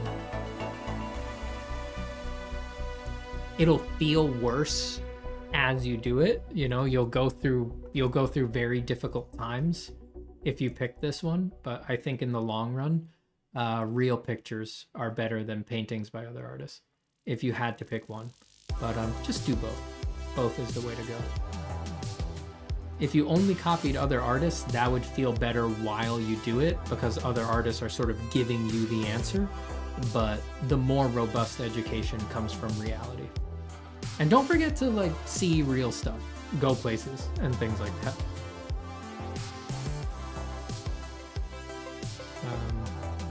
Photos are good, and it's not like I'm saying like you see better in reality or something like that. Like photos stay still and they're often much crisper than our eyes, but you don't have a personal connection to what's in the photography most of the time. And you're either going to believe me or not, but I really can't overstate the importance of that personal connection. Like, you will just be more willing to put effort and care and love into a depiction of something that you are intimately familiar with, something that you know and love or have been to and experienced yourself. You'll be much more willing to put the necessary time and suffering into that than just some random photo from Pinterest.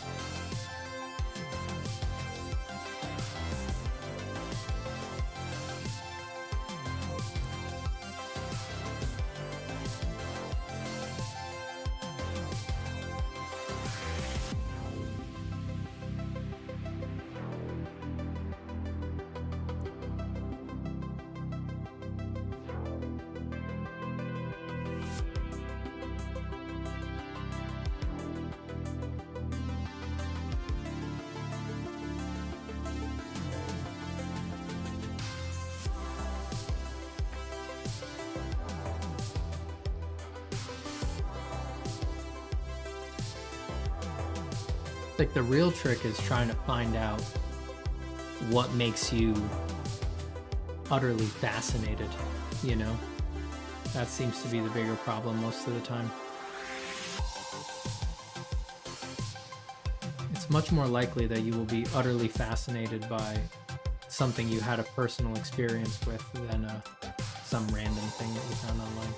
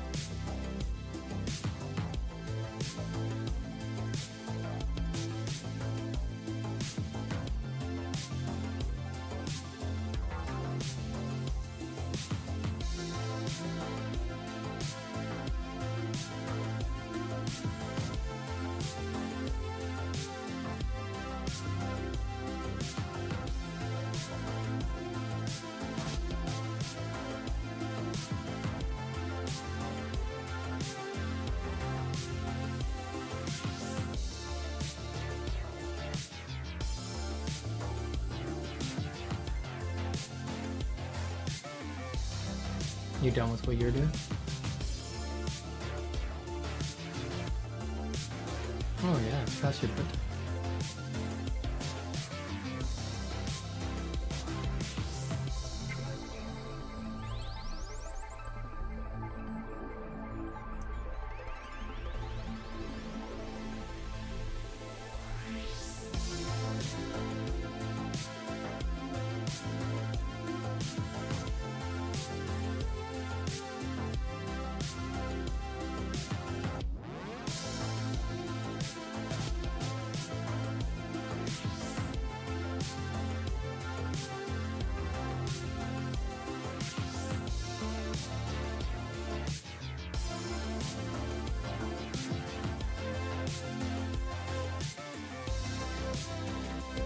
David Pham says, Steven, I miss your pencil drawing. It's coming. It always comes back.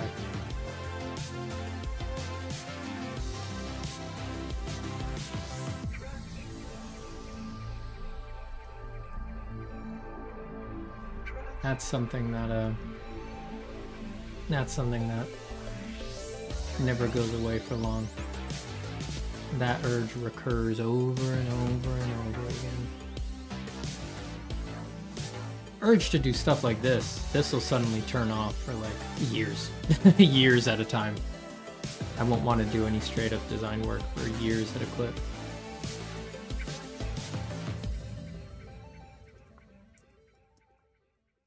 Don't you worry about the pencils, they'll always be around.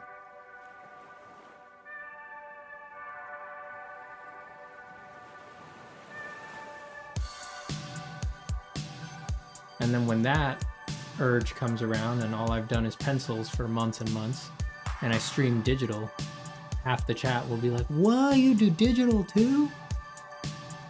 And the universe contains.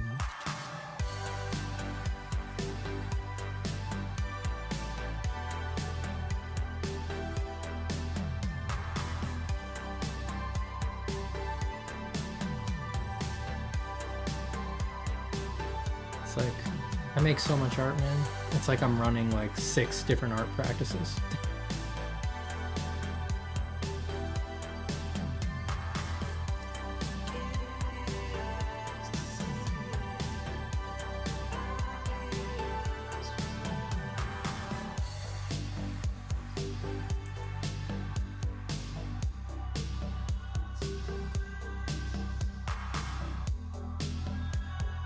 Dane says, not sure if this might be an interesting question for you. What do you think are some of the common problems for artists once they've been in the industry for a few years?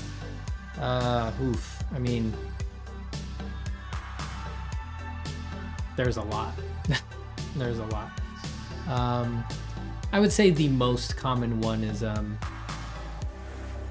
thinking that the job or the validation that you're a professional artist now would like be robust, that would satisfy you, or that it would somehow change things. That's the most common one. That can either start immediately as soon as you've hit that goal, or it can be, like you said, a few years into the industry. But that one, I don't know, that one gets people really easily.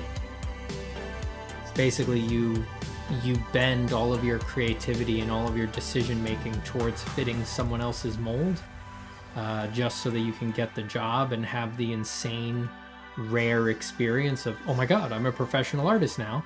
And then you do that for a minute and you're like, oh no, that doesn't change anything about the moment to moment spent drawing. And I need to really love what I'm drawing or be enjoying how I'm doing it, or else guess what, nobody cares that you're a professional artist, and it's not going to help you sleep at night. So yeah, that one unhorses people very readily.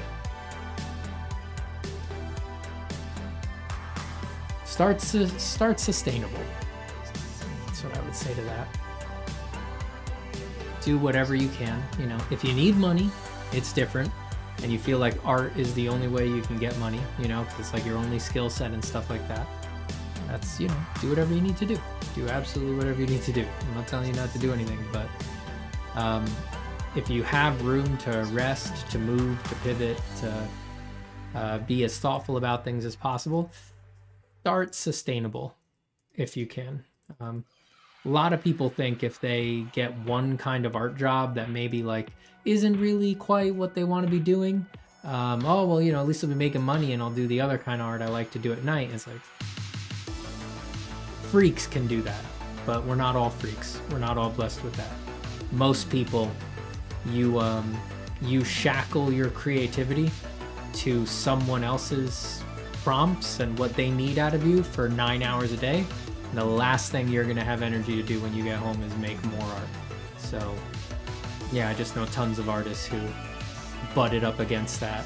And it causes a lot of existential dread, because instead of treating yourself like a human being and being very compassionate for the situation that you found yourself in, most artists just do what they do best, which is beat up on themselves. So they're like, I'm a loser, I'm a failure, I'm unmotivated and bad because I don't have the energy to do my own art at night after being professionally creative for 8 hours a day for money.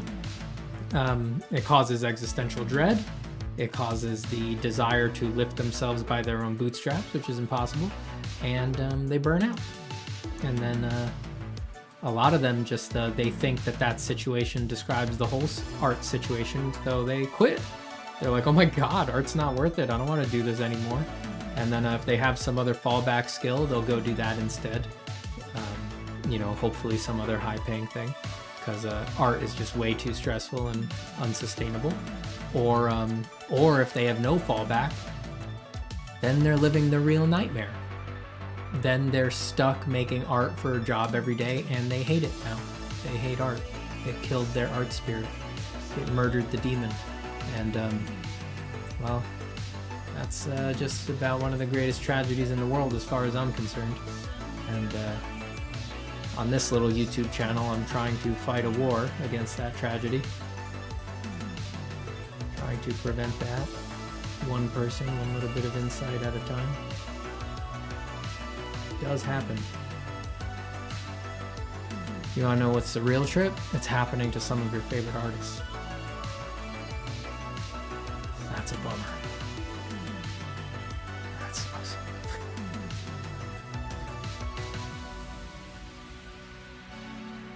So avoid it at all costs if you can. It's not an easy road, but very little about art is easy.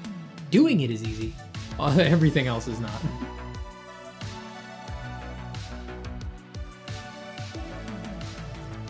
None of the trappings are easy.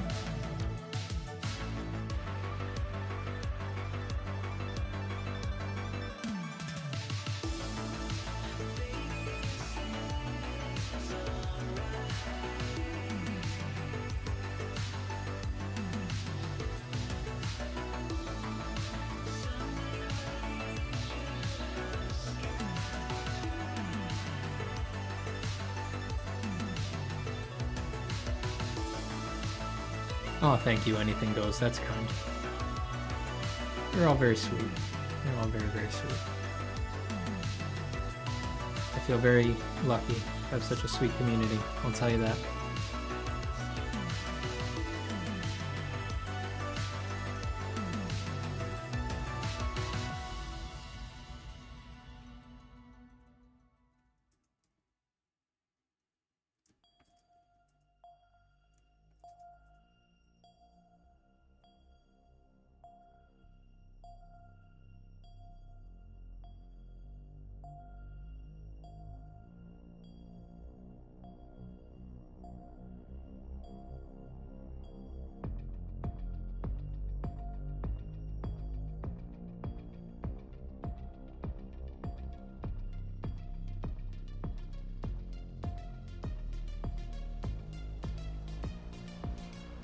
Does switching the medium help you enjoy creating? Yeah, I'm a very mercurial fellow. I love changing, and my mind and my art practice offer me, yeah, just, they're not consistent. They just offer me all sorts of different things that I want to do. And yeah, I'm just lucky enough that I'm in a situation now where I just get to do that, you know. I just get to basically follow those whims, and I've got a life that supports that now. Whereas in the beginning, when you're trying to get your art practice together and make it sustainable, and God help you if you want to turn it into a job like I did for many years, it really fights against being mercurial. It really wants you to be one thing over and over and over again, so that people understand you in an instant, and so that jobs find it easier to swallow hiring you. That's definitely more incentivized in those environments. But yeah, this life is much more fun for me, much more fun.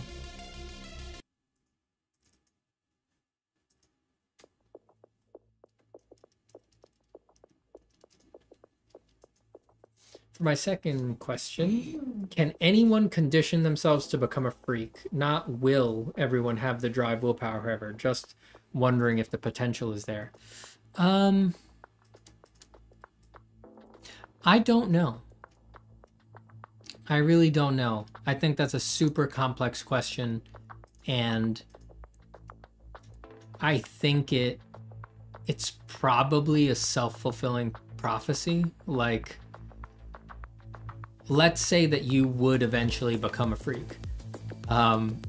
If you started with a question like, can anyone condition themselves to become a freak? Like, that sounds like a question a freak would ask, right? Like, that doesn't sound like a steady, down-to-earth question that a normal person would ask. So it's like, it's almost a self-selecting set. Like, if you're thinking about those things and like how to optimize and stuff like that, you're probably already a freak. You're just like in your gestation period or something like that. Yeah, I think it's super, super nuanced and difficult. I think people's potential is pretty vast, but I think for most people, yeah, being a freak in this sense is like a very specific thing. And what I'm trying to say is that it's not actually desirable a lot of the time. Like, I don't think you want to be a freak for the most part. Freaks have very hard lives. And to be one, you would probably be giving up a bunch of stuff that you really love, like leisure time, time with your family, time with people that you care about, relationships where you can be like easygoing in them instead of constantly setting boundaries and being like, no, I won't do that or go do this thing with you because I have this freaky lifestyle that I need to maintain and stuff like that. Like, you probably don't want to be a freak, you know? There's a little part of you that like hears the word freak and hears me saying it and is like, yes, yes, yes, I must be a freak. I want to be a freak. Yes, I want to be really freaky in this way. No, you don't. No, you don't. You don't actually want that. If you actually saw what it means to live that way, and the weird sacrifices that you'd have to make and the strange way you'd have to come off at parties, you probably don't want it. You probably don't want it.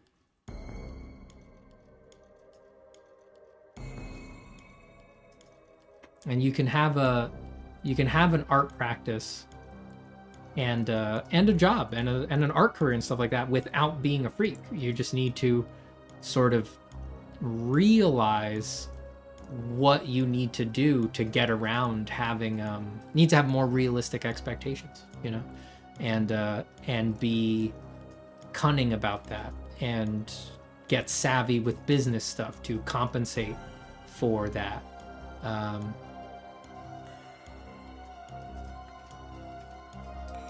Yeah, I don't think most people want the freakish lifestyle. It's not healthy for the most part.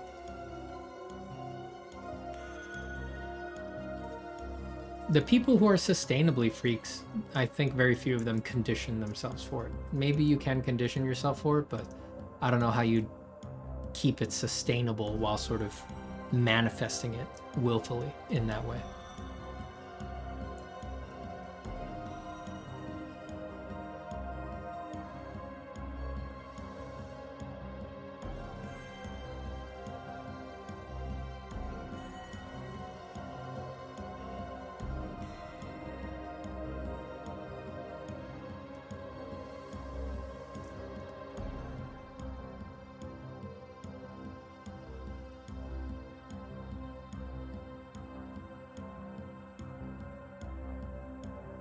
I'm a little behind here. Samurai Reflection says, Steven, you're definitely one of the best artists around. I hope everybody finds this channel that's interested in art. Thank you, Samurai Reflection. You're beautiful. You're a wonderful thing. You're a goose being effortlessly reflected in a pond as it flies over. Is video choppy on anyone else's end? I saw some orange pings back there earlier, but it's looking green on my end now. Hopefully it should be ironed out. Should be all right.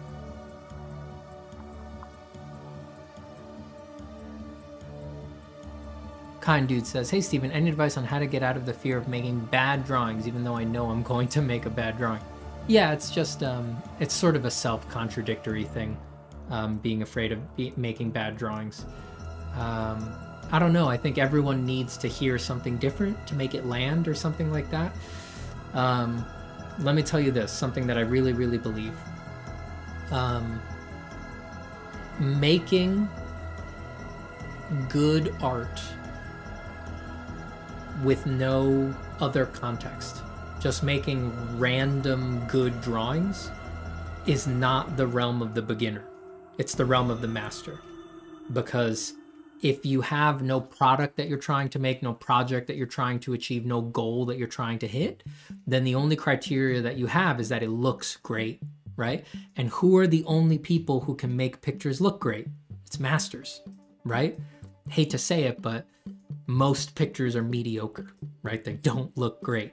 And your taste, unfortunately, is made up of art that looks great, not art that looks mediocre. So that's for masters to do. The better thing to do, and what is the actual realm of the beginner, which is a little counterintuitive, is beginners should do project-based work. You need to add more criteria, more goals, more context to the stuff that you're doing so that you're not getting caught up on this weird amorphous thing that is making a good drawing, right? It's like, if you mean a good drawing and that it looks like a Sargent drawing or a Karl Kopinski drawing or an Eliza drawing or a Claire Wendling drawing, yeah, just like anybody else, I can guarantee you, no, you're not gonna pull it off. It's not gonna look like that for, like, give or take another 10 years or something like that. So is that really a good place to be? That sounds like a recipe for burnout. For me, add other criteria. Do a project, illustrate a book, try to make a product that you're gonna ship. That way, no, it's not gonna look like Karl Kopinski drew it, but it can be delivered on time, it can communicate the message, the characters can be clear, and it can tell a story.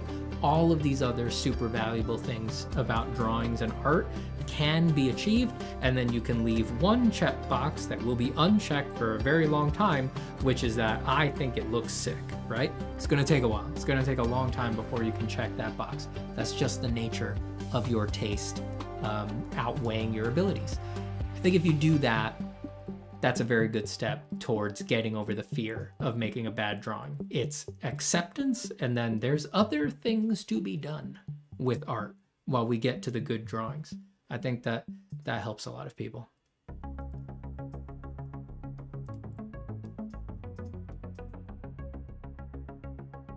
Alex Honeycutt says, I think becoming a freak is something you sort of stumble upon. Feeling a spark to pursue kind of comes out of nowhere. It happened to me. It didn't really just happen. Yeah, generally agree, I think. I think that this is one of the most, like, weird philosophical discussions that you can have in regards to the art practice. Like, what is talent? What's your potential? What's really available for people? I think that beginners, intermediates, and advanced practitioners all seem to have different general opinions. And yeah, it gets really horribly tied up with people's thoughts on things like free will and just disposition and temperament and stuff like that. Like, I don't know, you know, I don't have an answer for how much can people change or something like that, right? Like, I just, you know, if I had an answer to that, I'd probably be getting interviewed on the news, not doing an art YouTube, you know? Like, that's such a huge psychological question that no one has a solid answer for. It's really big. It's really big. I do think on this regard, if we pare this whole discussion down to, if we put it under the umbrella of talent and its constituent existential crises, I think Richard Schmidt had it right about talent, which he said in so many words, just assume you have it and move on. Everything else beyond that is probably only gonna hurt you, you know? Bye, Raina. Anything Goes says, I'm always thinking about how to optimize, but I'm also completely incapable of focusing for longer than an hour or two or most. I think that may be an ADHD thing or something. It might be. Actually, to me, an hour or two sounds like good. That sounds like a lot. I think doing 2 hours of work as an artist is super healthy. And then, you know, if you could do another 2, after a long break, you could do another 2 hours. That's 4 hours. That's huge, right? If it's real work, if it's deep work, 4 hours is, I don't really think you need much more than that. You know, I used to get caught up on numbers and dump, you know, I was obsessed with putting 8 hours on the clock or more every day. But I left that behind. These days I try to cut myself off at 4-ish on most days, you know, especially if I'm only doing one thing. Try not to do that for more than 4 hours. Today's you know, I'm at 7 hours on one thing today, but I try not to do that a lot. Experience has taught me that that's a recipe for burnout. So I actually don't think an hour or two is really bad, you know? It's like, it's more about quality over quantity.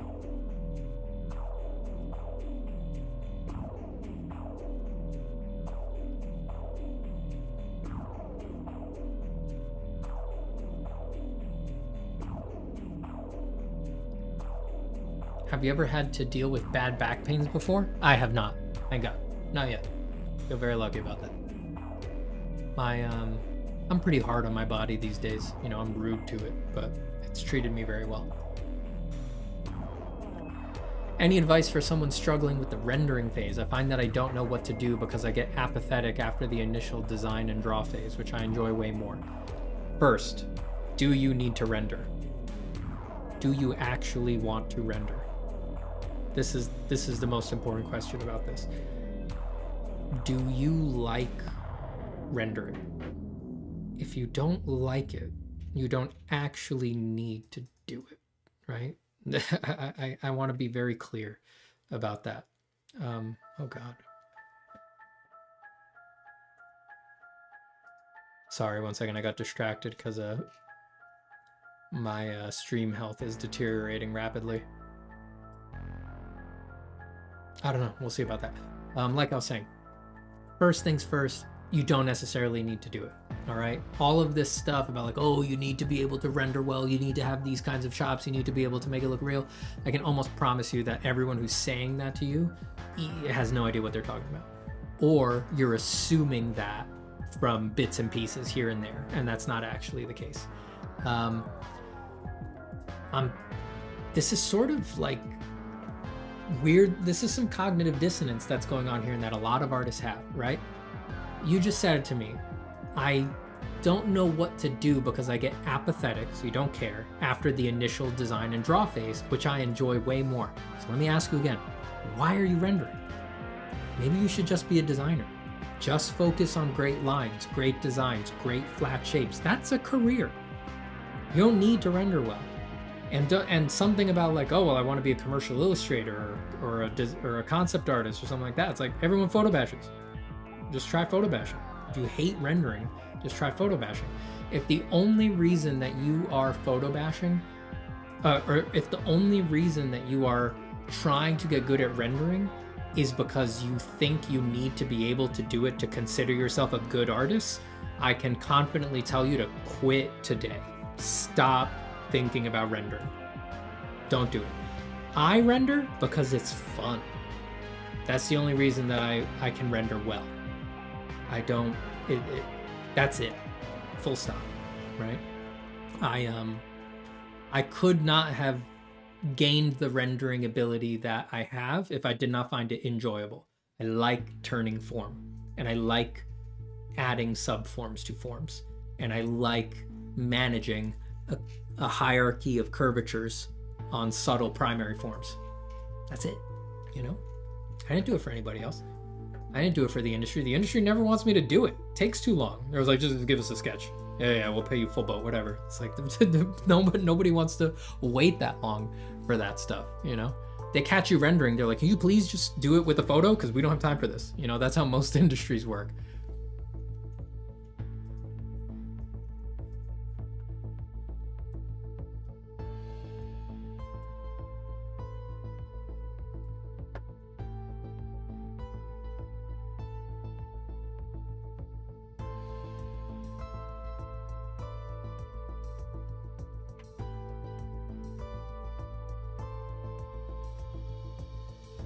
I've been drawing stuff that is not my taste for 3 years just to get a job in the industry. This year I'm going to quit it to focus on practicing my own art. Could you give me some advice? It's going to be hard. There's going to be a lot of challenges, but do not give up. Don't give up on it. Keep going. If you are the kind of person who has found themselves at this juncture at all, no matter what happens, no matter if you have to go back to the old stuff, if you have to go get a different kind of job, if you have to go do anything else that you might feel is a step backwards, it doesn't matter because you will always come back to this. So if you need to do those things, fine, but don't let it spiral out into like, all right, I didn't do it, I have to quit forever now because I can't do it the way that I want to do it. It's like, you're always going to come back to it. You're never going to be able to give up on this. You're an artist with a capital A. Like, you only that kind of person makes this kind of decision and goes into that. So when you're really down and out, when it's hurting, when it's super hard, when you feel like quitting, remember, you're not really going to quit. So maybe don't even play with it. Just stay the course. Just hold on. And another thing to remember, and this has been very true for me, is that the moments that feel the worst, where it really feels like this is unbearable, why would anybody else be an artist? Why would anybody be an artist? Those moments are not special to you. Everybody who goes down the art path encounters those same moments at those same junctures. The trick is, because it feels so horrible, most people quit.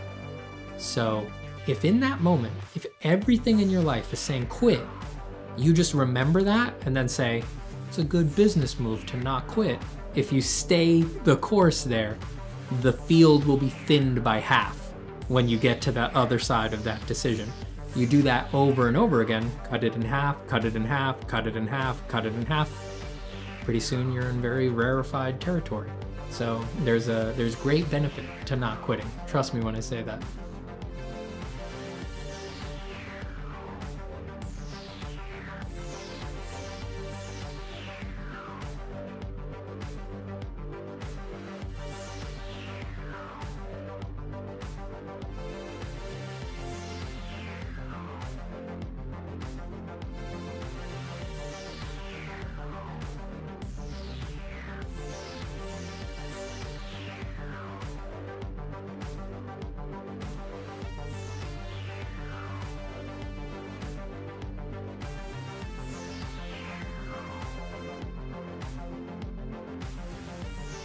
I've been studying fundamentals for a while now, but every time I want to design something, I feel that they look really generic most of the time. Any tips to avoid that?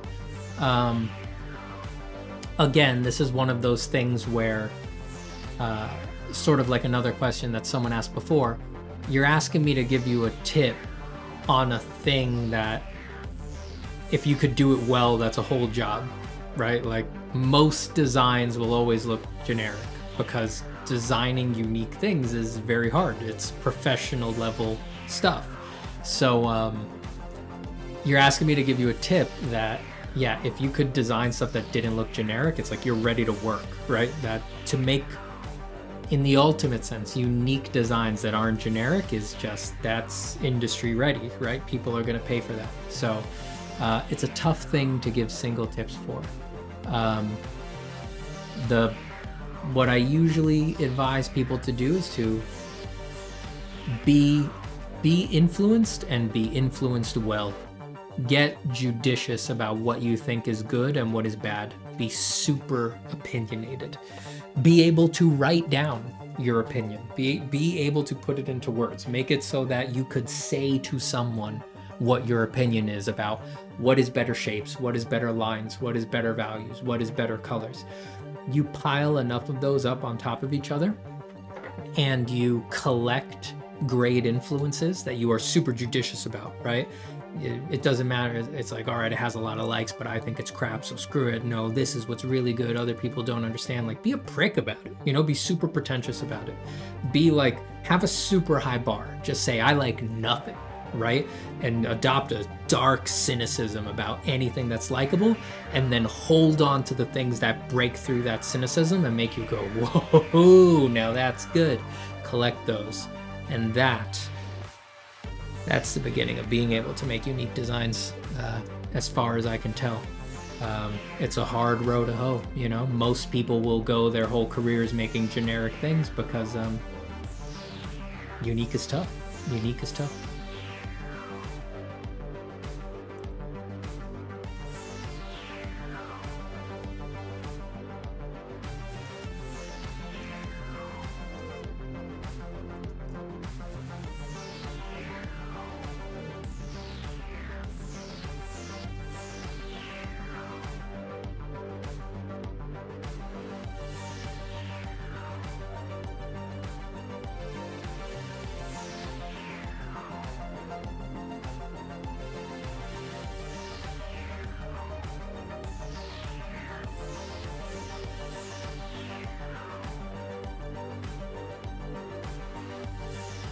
Yeah, I drew a lot today, just sort of spontaneously. I guess that's just because I was on vacation. I'm well rested and I was hungry to draw by the end of vacation. I mean, I was having fun, but I really just like creating. It's fun, so I was hankering the time I was near the end of the trip. I guess that just sort of exploded into me, exploded out of me. But people who've heard my advice long enough probably know that I'm a little worried about that. It's like, probably I'm in danger of having drained the tank and I'm gonna wake up tomorrow like, I kind of got it out of my system. That's why I say to people, like, lower the numbers a bit. Do the most that you can do and then reel it back slightly. Find what your limit is and then try not to hit that absolute limit day to day. Just pull back a little bit. That way you always leave a little bit for the next day. You wake up excited.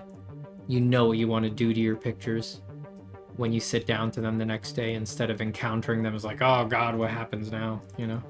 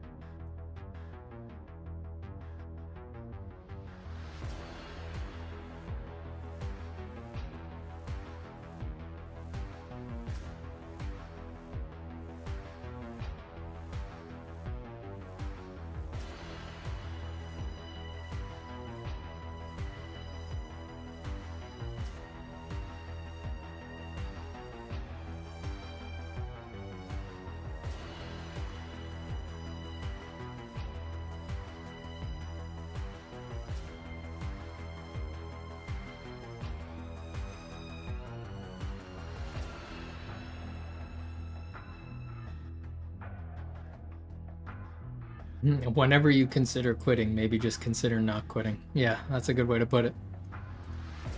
Fosa says, God, I wish I found this kind of advice and resources back when I quit art as a kid because I only felt hatred towards my drawings. I also wish you had found this advice. That's why I made the channel. Straight up. I've heard your story many times and seen artists go through it many times, so that's why I'm out here. That's why the channel's here. It's literally to fight that. That's why I started it. That's That's why if you go all the way back in the channel, there's no tutorials, right? There's no, here's how to draw this or here's how to draw that. And truly, there's very, very little of that on the channel. If you go back to the start of the channel, it's all how to avoid this insidious mental crap that accrues on artists, that grows on them like barnacles.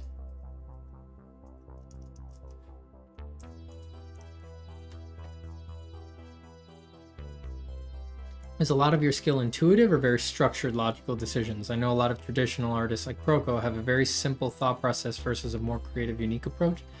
Well, I don't know if any advanced art practice has any simple decision making, but yeah, it's more intuitive. There's no, it'd be very difficult to put it into words in granular detail. I started much more logical in a lot of the educational portion of my journey, but after a while I realized that that was insufficient.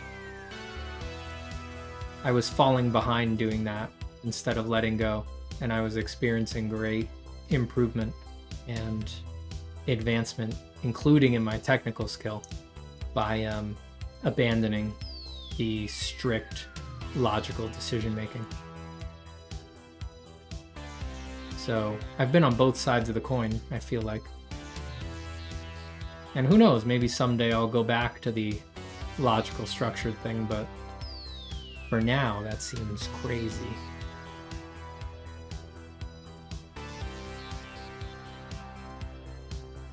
It's like art needs to feel fun while you do it.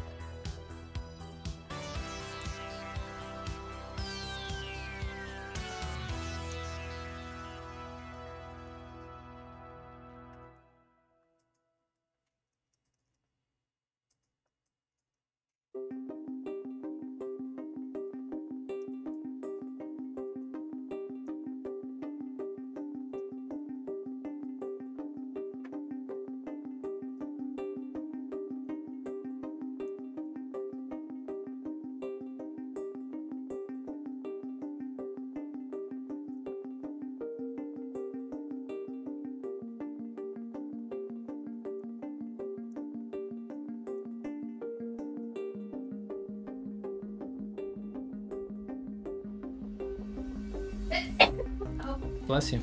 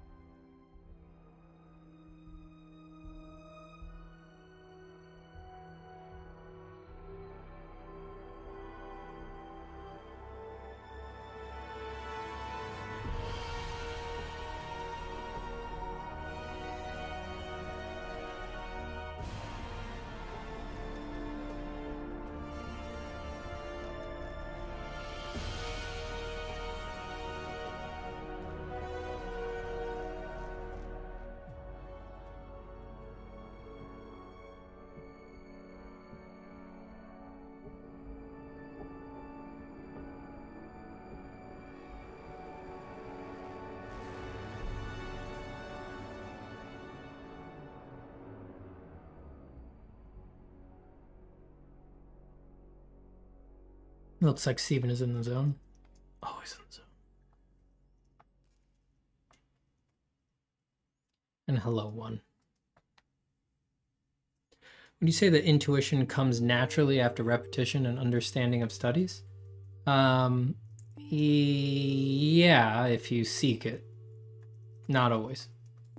I know plenty of artists who have spent years and years studying, and then the first time someone asks them to be creative in 10 years, they're like, be what now?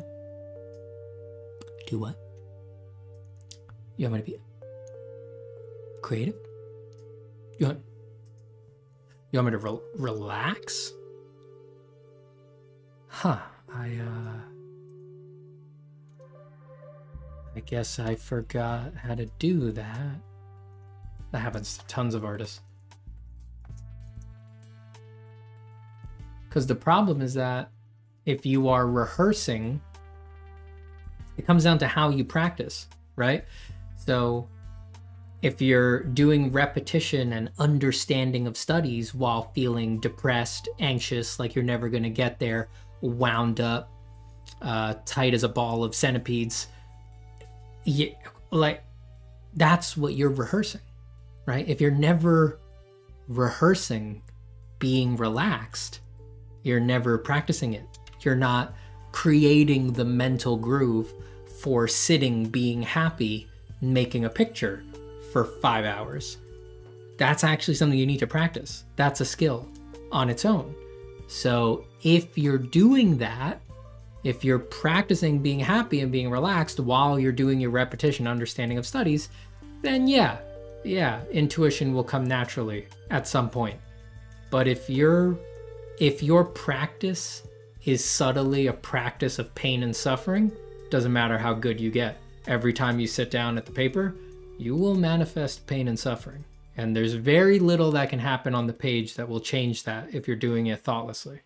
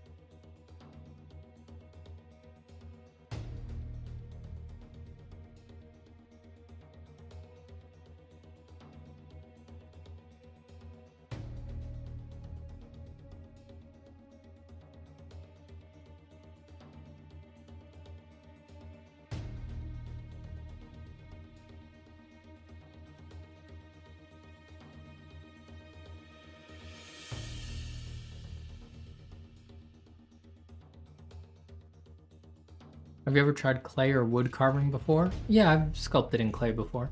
Not much, but a good bit. I had to deliver a few pretty big assignments back in school in clay.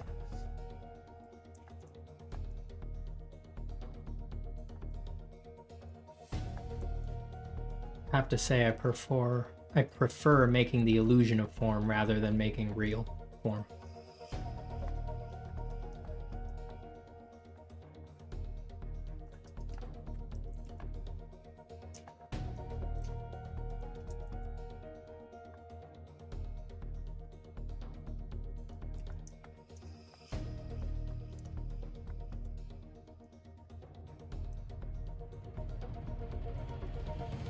By intuition, I mean, for example, you study the structure of a body, you can eventually draw a body without the guidelines and such. Maybe intuition is the wrong word. Yeah, like Jose said, maybe that's more memory than intuition. That's one of the difficult things about art. Even amongst artists, we really can't agree on our terms. Most conversations between artists should start like a philosophy debate with a definition of terms in order to make sure everybody's on the same page, or else you can just be talking at cross purposes for hours.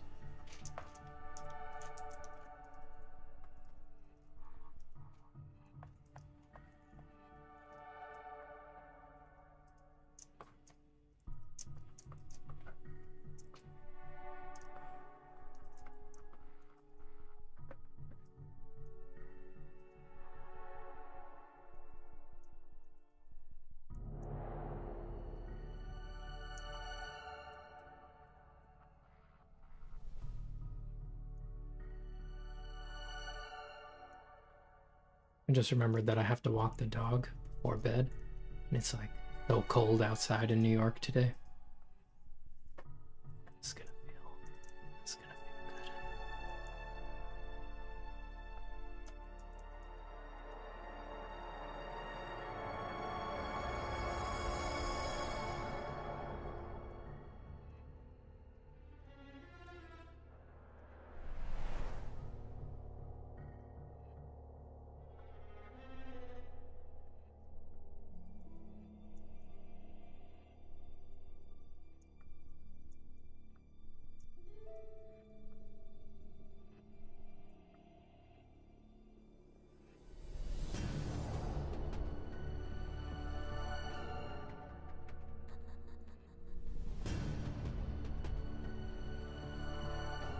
We've got a 3-year cold snap barreling down on us in New York. It gets pretty dang cold around here.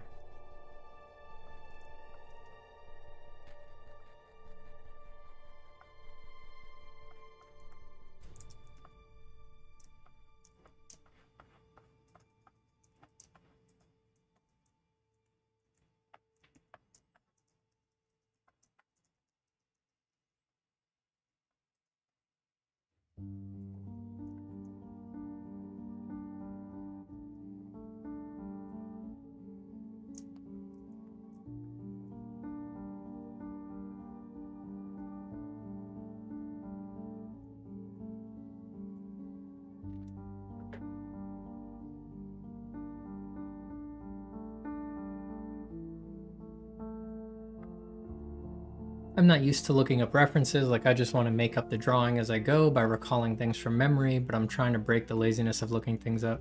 Yeah, I know where you're coming from. I mean, memory drawing, imaginative drawing was always my emphasis in my art practice, so I know that feeling of really wanting to do it above all else, but there's really no getting around it. It's like, you're just not as creative as nature. You know, like nature made you, so you're not going to be able to catch up. You gotta let it teach you. You know, you have to humble yourself before nature. But yeah, I was very focused on probably at the far end of the spectrum, probably more focused on working from imagination and memory than the vast majority of artists. And yeah, the abilities that I have in it now are hugely dependent on what I've learned from drawing from reference and stuff like that. I did for most of my drawing time.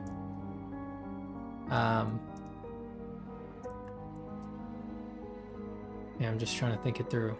Yeah, for most of my drawing improvement time, I was drawing from reference. You know, I realized really quick I needed to do it to get better at drawing from imagination. So I very early on like put them in relationship with each other, but imagination was always my goal, was my focus.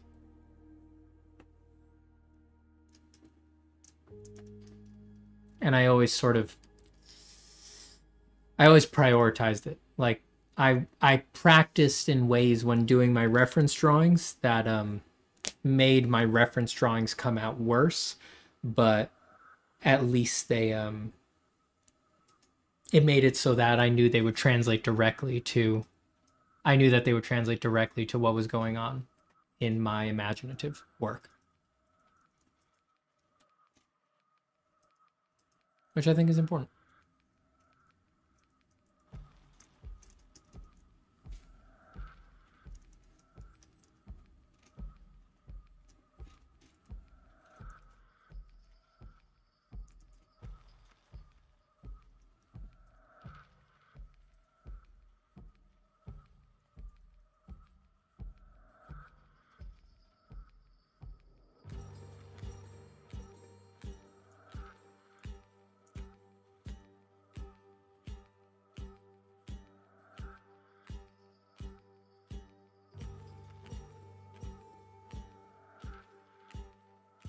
Bit of a weird question, but is there anything that you've personally found that might hamper your creative process? Have you found any contingencies and navigate them? I've done nothing but find things that will hamper my creativity.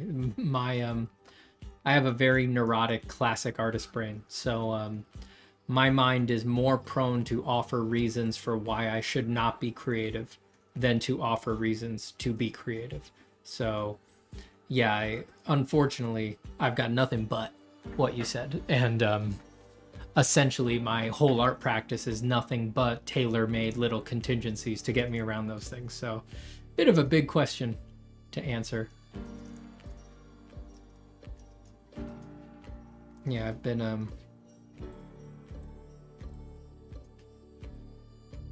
I have gone through every kind of hampering over the years, I would say.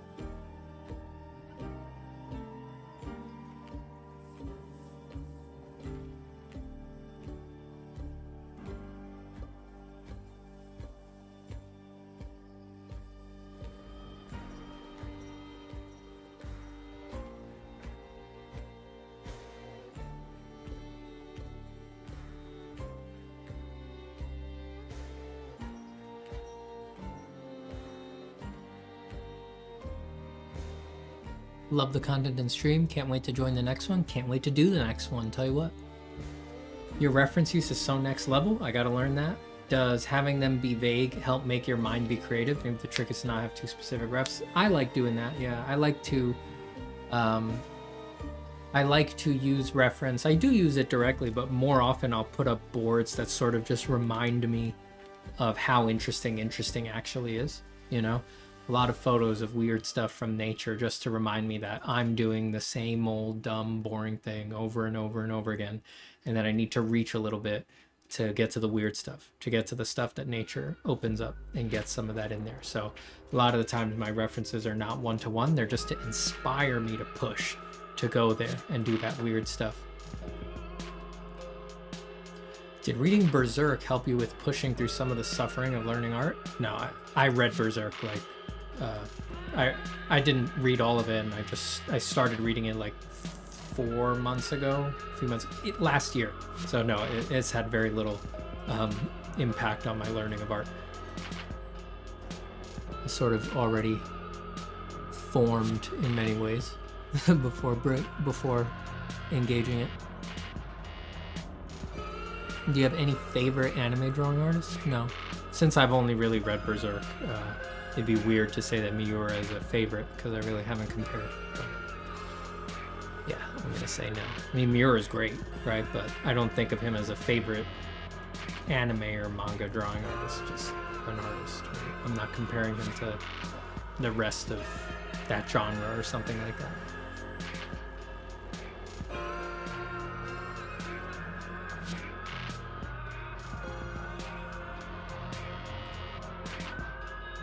Hey Steven, how do you get your skin so glowing and smooth? Blast it with lights. Put a lot of light on it. Just point a very bright light directly at your face.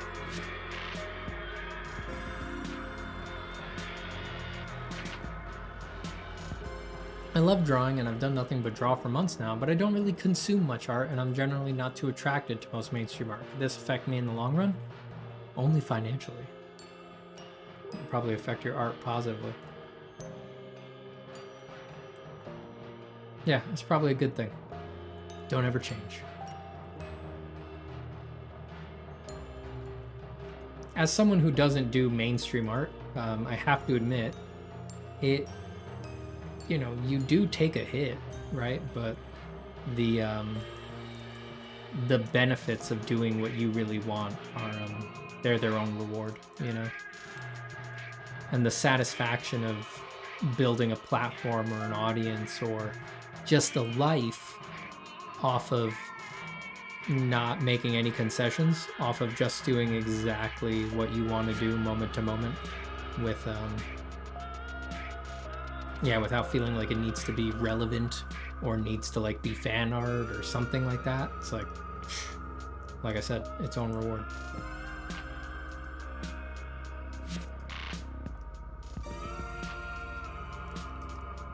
If you care about that kind of thing. Obviously, if you like doing fan art, then do it.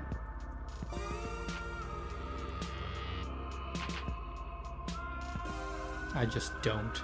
So it was always a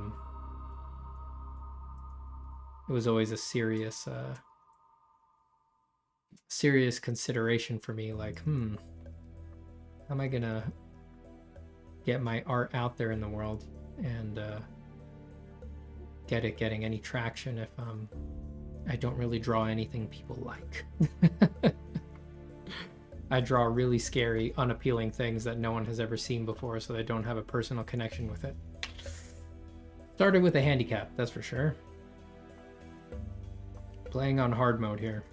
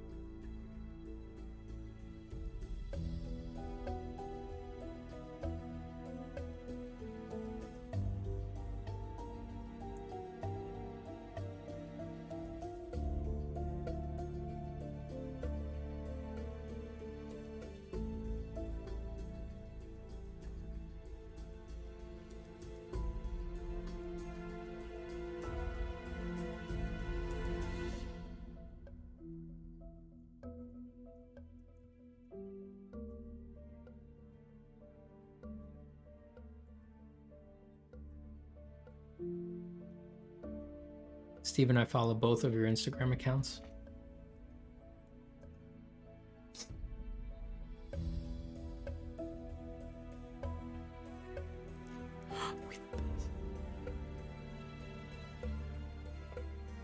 Do you stay conscious of storytelling when working on your pieces? If it's a storytelling focused piece, yeah, for sure. But I do lots of art that is really not so much about story. It's just about, can I surprise you with some interesting shapes that you've never seen before?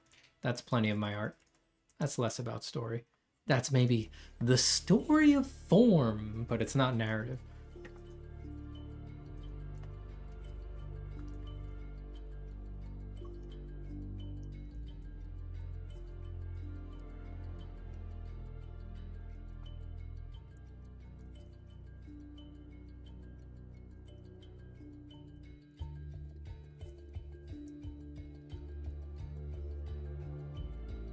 All right. I have been live for 3.5 hours, and it's coming up on 11 p.m. in New York, and I've been drawing for 7.5 hours today. So I'm gonna call it. Just a couple bold lines here to wrap up this design for this last creature on this page, which I have now made the statement for. I just, like I said, I looked at the design from top to bottom. You know, its problems, the things that I would change, they can all be addressed. If I come back to it in a day or two and I'm like, you know what, let's make it better. I get to look at the whole thing instead of having a problem to solve before I can make the assessment. I've seen the feet, I've seen the legs, I've seen the head, I've seen the whole thing.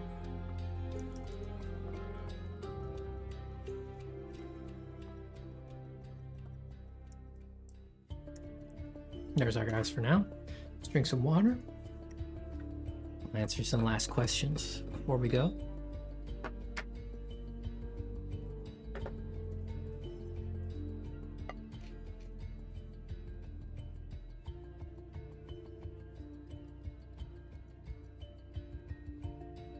All right. How can one tell the difference between not being interested in drawing a certain type of content and frustration with wanting to draw it, but not knowing how? Is it natural for that frustration to get in the way?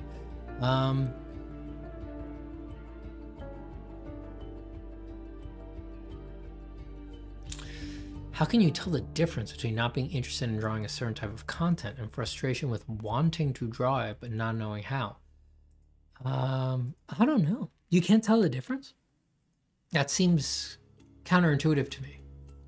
I feel like you'd always be able to tell the difference.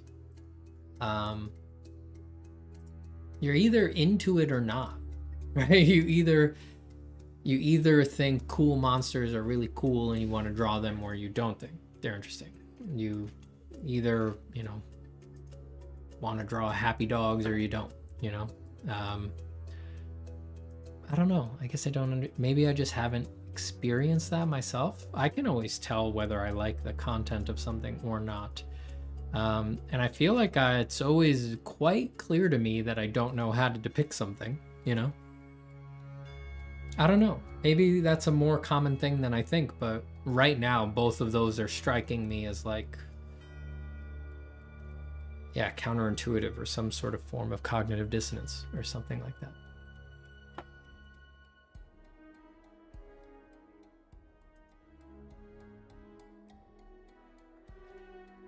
Girodine says, the piece you're working on looks pretty much finished to me. How do you know when to keep going or stop adding details? I think it's personal. I know that that could be finished for someone else, but I just have I have a personal bar in my head of like a scale of detail and refinement that has just been built up over years of looking at pictures and finishing pictures and setting benchmarks for myself and being inspired. That's what it's based off of. I fully acknowledge that it's perfectly valid to say something's done at, you know, almost any point, really, once the idea has been communicated. That could totally be done. It may be done, right? You know, I might just shelve these and never look at them again. But the ultimate level of finish is, yeah, a sort of conglomeration of a specific level of detail and finish that I enjoy and that I can sort of envision in my head in a snap, just from years of exposure and things like that. I've been enjoying attempting to sketch some of Michelangelo's figure drawings this month. Is this a waste of time? Not at all. Definitely not. Keep doing it. What does everybody love most about drawing? I love to draw without thinking about the contents, but just analyzing the line work by looking. Steven, your art inspires me to move forward. I drew 3 pages. Beautiful. Thank you, Samurai Reflections. I'm very honored to have helped you in your practice. It really means a lot to me. It means a lot. I like it. I like that. It means a lot and I like it. And I like it and it means a lot. And when it means a lot, I like it. And the more I like it, the more it means. And it means a lot. And best of all, when it's a lot, it means it. And it's like, dang, is it meaning it right now? And it's like, man, now this is meaning, and I'm floating in it. It's like, now we're meaning it now. It's like, you like this? It's like, yeah, I like it. I like that it means that. And I'll keep liking it. It's like, whoa, mean liking the way all the way down to the mean likes. When you get on liking down to the mean place. Mean? Like it, brother.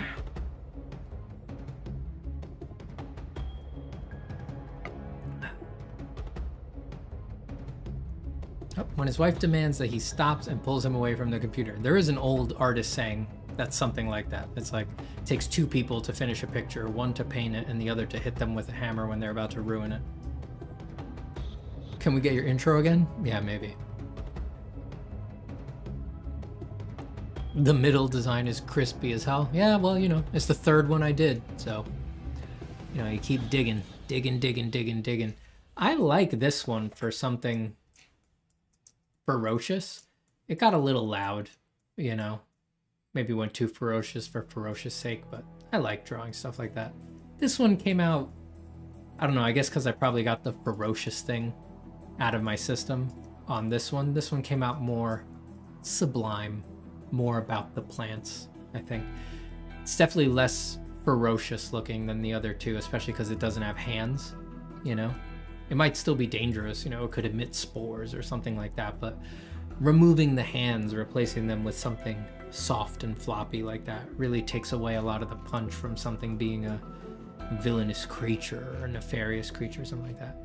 His sick pumps also make him seem less dangerous, but they're super stylish. They look like some Alexander McQueen crap or something like that.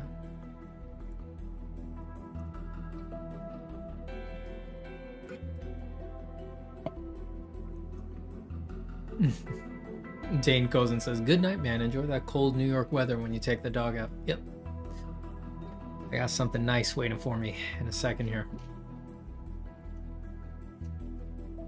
I've been having fun just doing the design stuff on stream. I did a past couple streams. I did like a biomechanical skeleton totem holding thing. That was a lot of fun. I always have fun doing just straight design stuff on the stream. This is always a pleasure for me. This is really what you're watching me do here. This is what I have always done in my sketchbook since I was a little kid. The picture making stuff, like making complete pictures, I feel like that evolved later. Like I added that on. That's actually not my core natural process. Just this.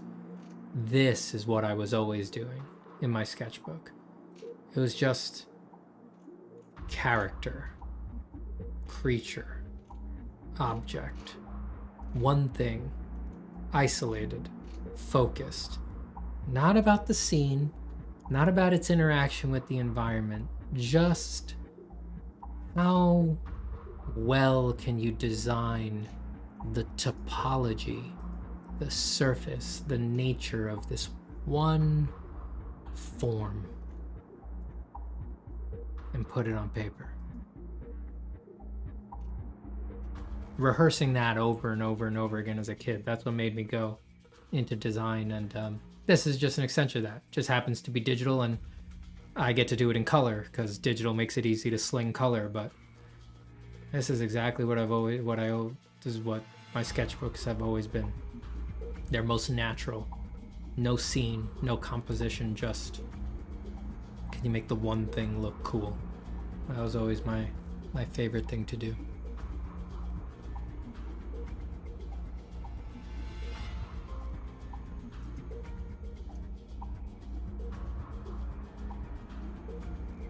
Omar, hi buddy. Did you reference that one on the right from the horrible evil spider I saw today? I had not thought of that, but it definitely did influence it subconsciously. I would not be surprised. Because it had those dark, long legs, right? Let me look at it again.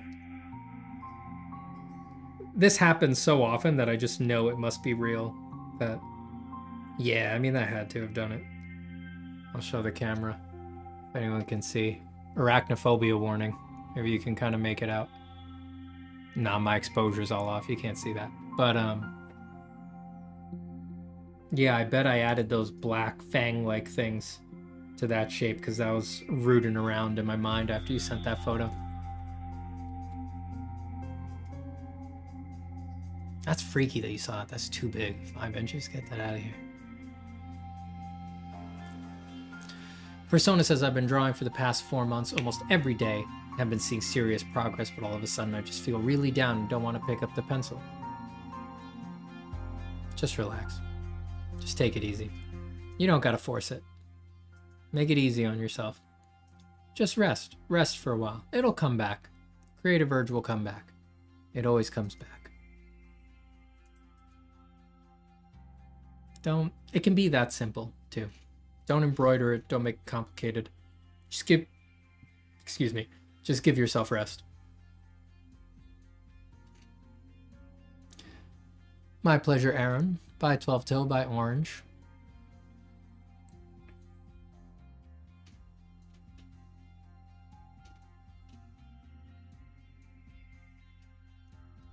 Thanks, everybody. Do you have any tips on how to deal with ADHD while trying to be a productive artist? I don't have it. I don't know anyone. I'm not very close with anyone. I'm not super close with anyone personally who has diagnosed ADHD. I don't think so. I don't want to talk out of my butt about something like that. The people that I do know, who I'm not super close with, but are friends, medication really helped them. I don't know. Take that for what it's worth. I'd talk to a doctor, get professional help.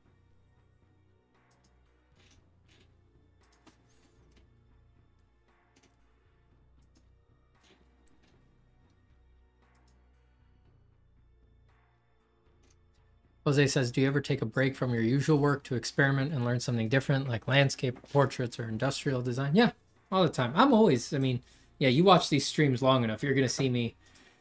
I mean, my God, I hadn't drawn cars in years. And before I went on vacation last week, I was drawing cars again. I do all sorts of stuff. All I really care about is form. And yeah, my practice from the outside, my practice might to some people look like, oh, Steven does pencil drawings, or oh, Steven's like a digital artist or designer or something like that. Or maybe you see me as both, right? Like, oh, Steven's a pencil guy who also does digital sometimes, or you weight it different. From the inside, it's just form. That's all I care about. That's what I really love, and that's what I'm obsessed with iterating on over and over and over again. So form works in everything. You know, sometimes I want to do creatures, sometimes I want to do landscapes, sometimes I want to do hard surface, cars, sometimes I want to draw fog, smoke, just whatever's got the forms that are tickling my brain at that time, that's what I'm going to draw. And I'm lucky that I have the flexibility to do that, right?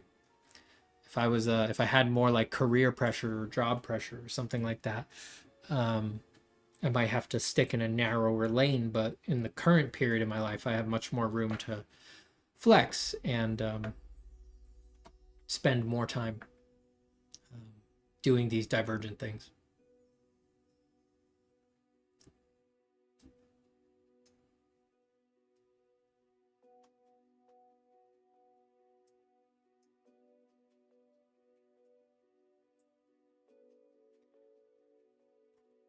Jumped again.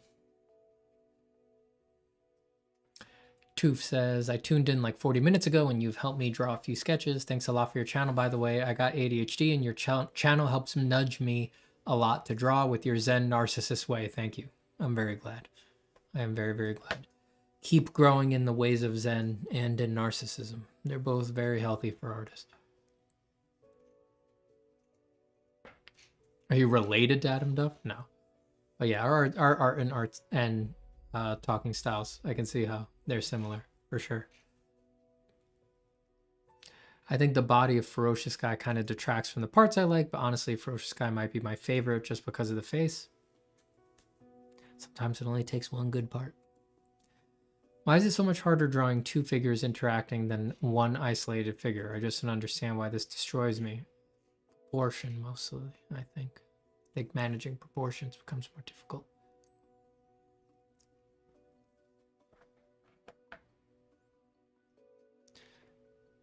Games by Mark Wolf says, hey, Steven, how do artists survive during economic crashes? Do they just hunker down and do art without selling anything? I mean, in a really, I don't know, I haven't lived through well, I guess that's not true. Well, I wasn't a working artist during the 2008 housing crisis. I was a working artist for coronavirus, but I was already working remote, so it didn't really affect me too greatly. You know, I was already working for remote clients and just doing all of my work from home. So I don't really know. If art is how you make your living, you can't just hunker down and not sell it or do the monetized part of it. You're gonna have to do what it do. But you got to get ingenious. And hopefully as an artist, you're well equipped for that, because any progress that you've made in your art as business is from you being kind of ingenious about it. So you just got to up that, I would imagine. You got to duck, weave, find different ways to do it. There's not a lot of pre-made markets. There's not a lot of pre-made markets for art. Most artists, when they find a market, they kind of made it. for themselves. So if you could do it once, you got to do it again.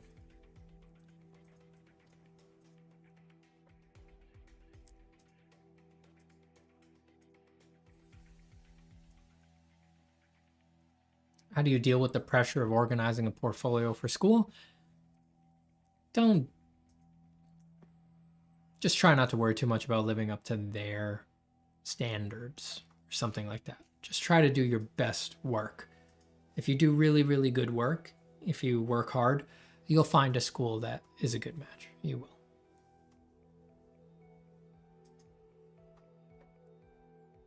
Thank you, Shady Dragon. Appreciate it.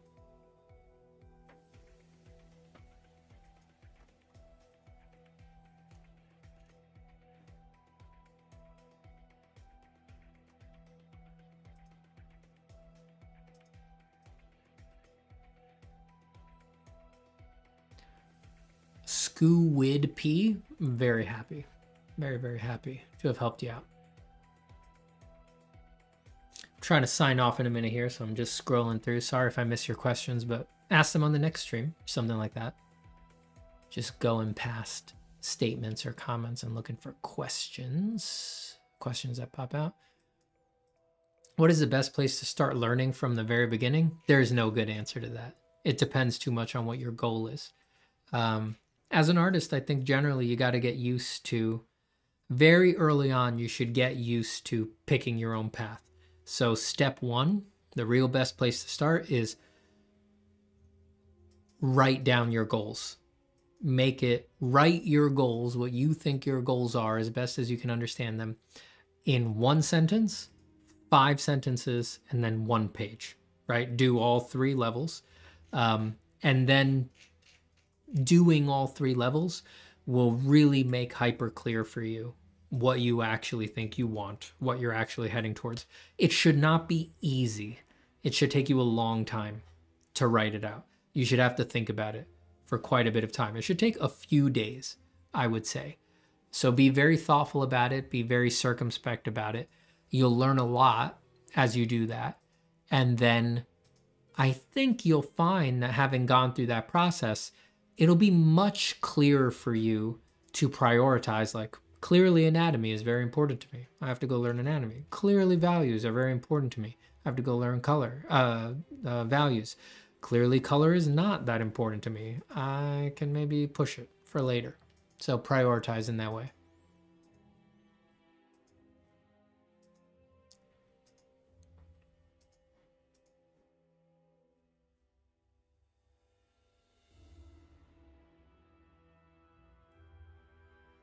Oh, you asked what is the best place to start learning form from the very beginning, not just learning from the very beginning.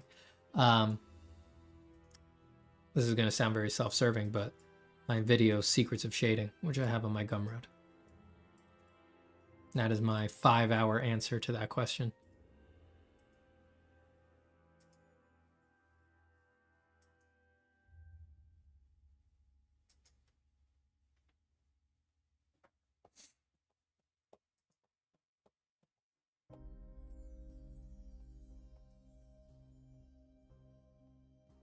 Steven, do you animate or have you tried to? A little bit, not much.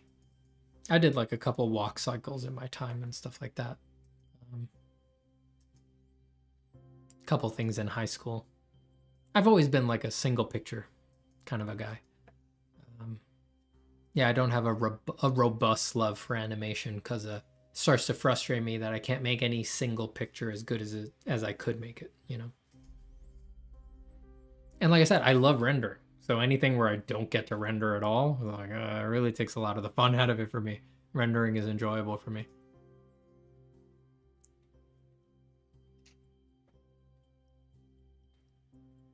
It's okay that you were late, Stratovolcano, because streams stay up. That's the truth.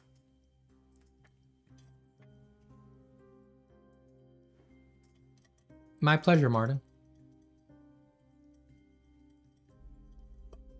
Follow your heart and mind. Does anybody need a print sold on Etsy or something? Are you selling prints yet, Steven? I have an imprint store. If you just Google my name and prints, you'll find my imprint store. Do the monsters have class, or is the designing with is the designing with class. It's automatically classy because it's coming out of me and I'm doing it in a classy way.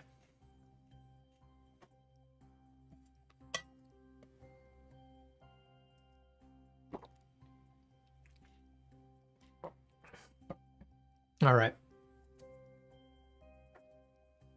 I am going to rest now. It's time. It's late here in New York. So, my dear artists, let me thank you for being here tonight. I greatly appreciate it. You're all artists of the first order, I must say. Don't let anyone tell you otherwise.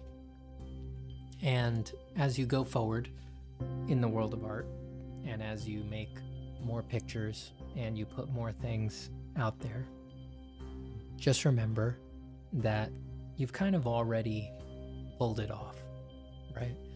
By making anything, the ultimate part of the goal has already been achieved.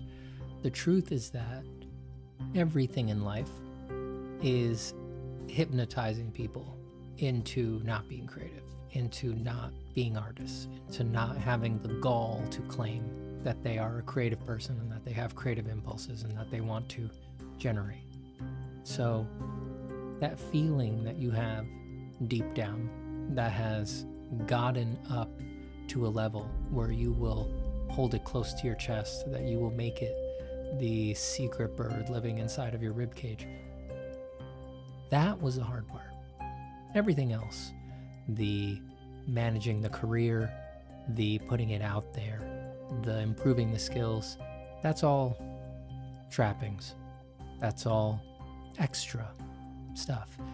Every time that you draw, every time that you put pencil to paper, every time that you output in the throes of the creative urge, the war is truly won. You did a wonderful job. You added something that should be impossible to the cosmos. There's no reason that drawing needed to work. There's no reason that we should be able to show each other images that mean anything to each other. There's no reason that dust on paper or flickers of light on a screen should be able to cast a magic spell on another person and make them see permanently, unchangeably, what you wanted them to see. Sometimes things that aren't real, that never were real, that never will be real. I mean, when you look at it, when you look at all the parts, when you look at it on paper, it really should have been impossible. But here it is, a given, granted, something that you can pursue if you want. What a miracle, man. Who cares if you do it well by someone else's standards? Who cares if it makes your dad happy? Who cares what anybody else thinks about it? Take advantage of the shot that you have to do it and enjoy it. Good night, everybody.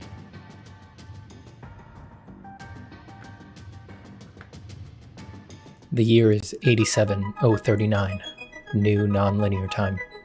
It's been 50,000 years since Stephen Zapata's final art stream, but we still live in a golden age defined by the gifts his stream bestowed upon mankind. Faster than light travel, eternal life, Stephen cloning, and the keys to a truly galactic human civilization.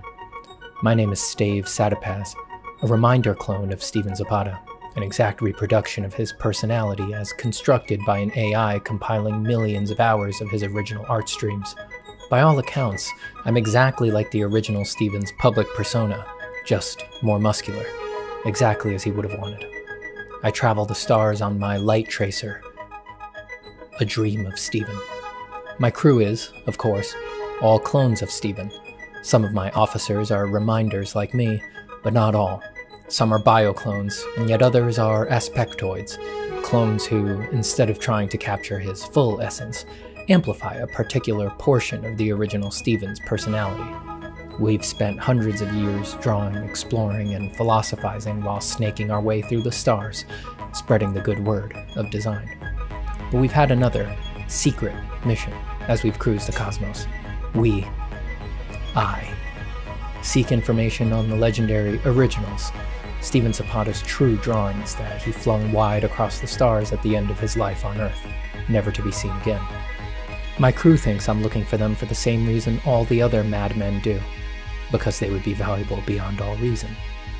But they don't know what I know, that a critical mass of originals in the hands of a trained reminder can provide a psychic link to the original Steven mind. Once I collect enough, I'll be able to fulfill my destiny and achieve psychological continuity with the original Steven. And through me, he will live again to usher in golden ages of art forever. Drawing Ascendant, The Eternal Chronicles of Steven Zapata, Lasting Legacy 1, Epic 1.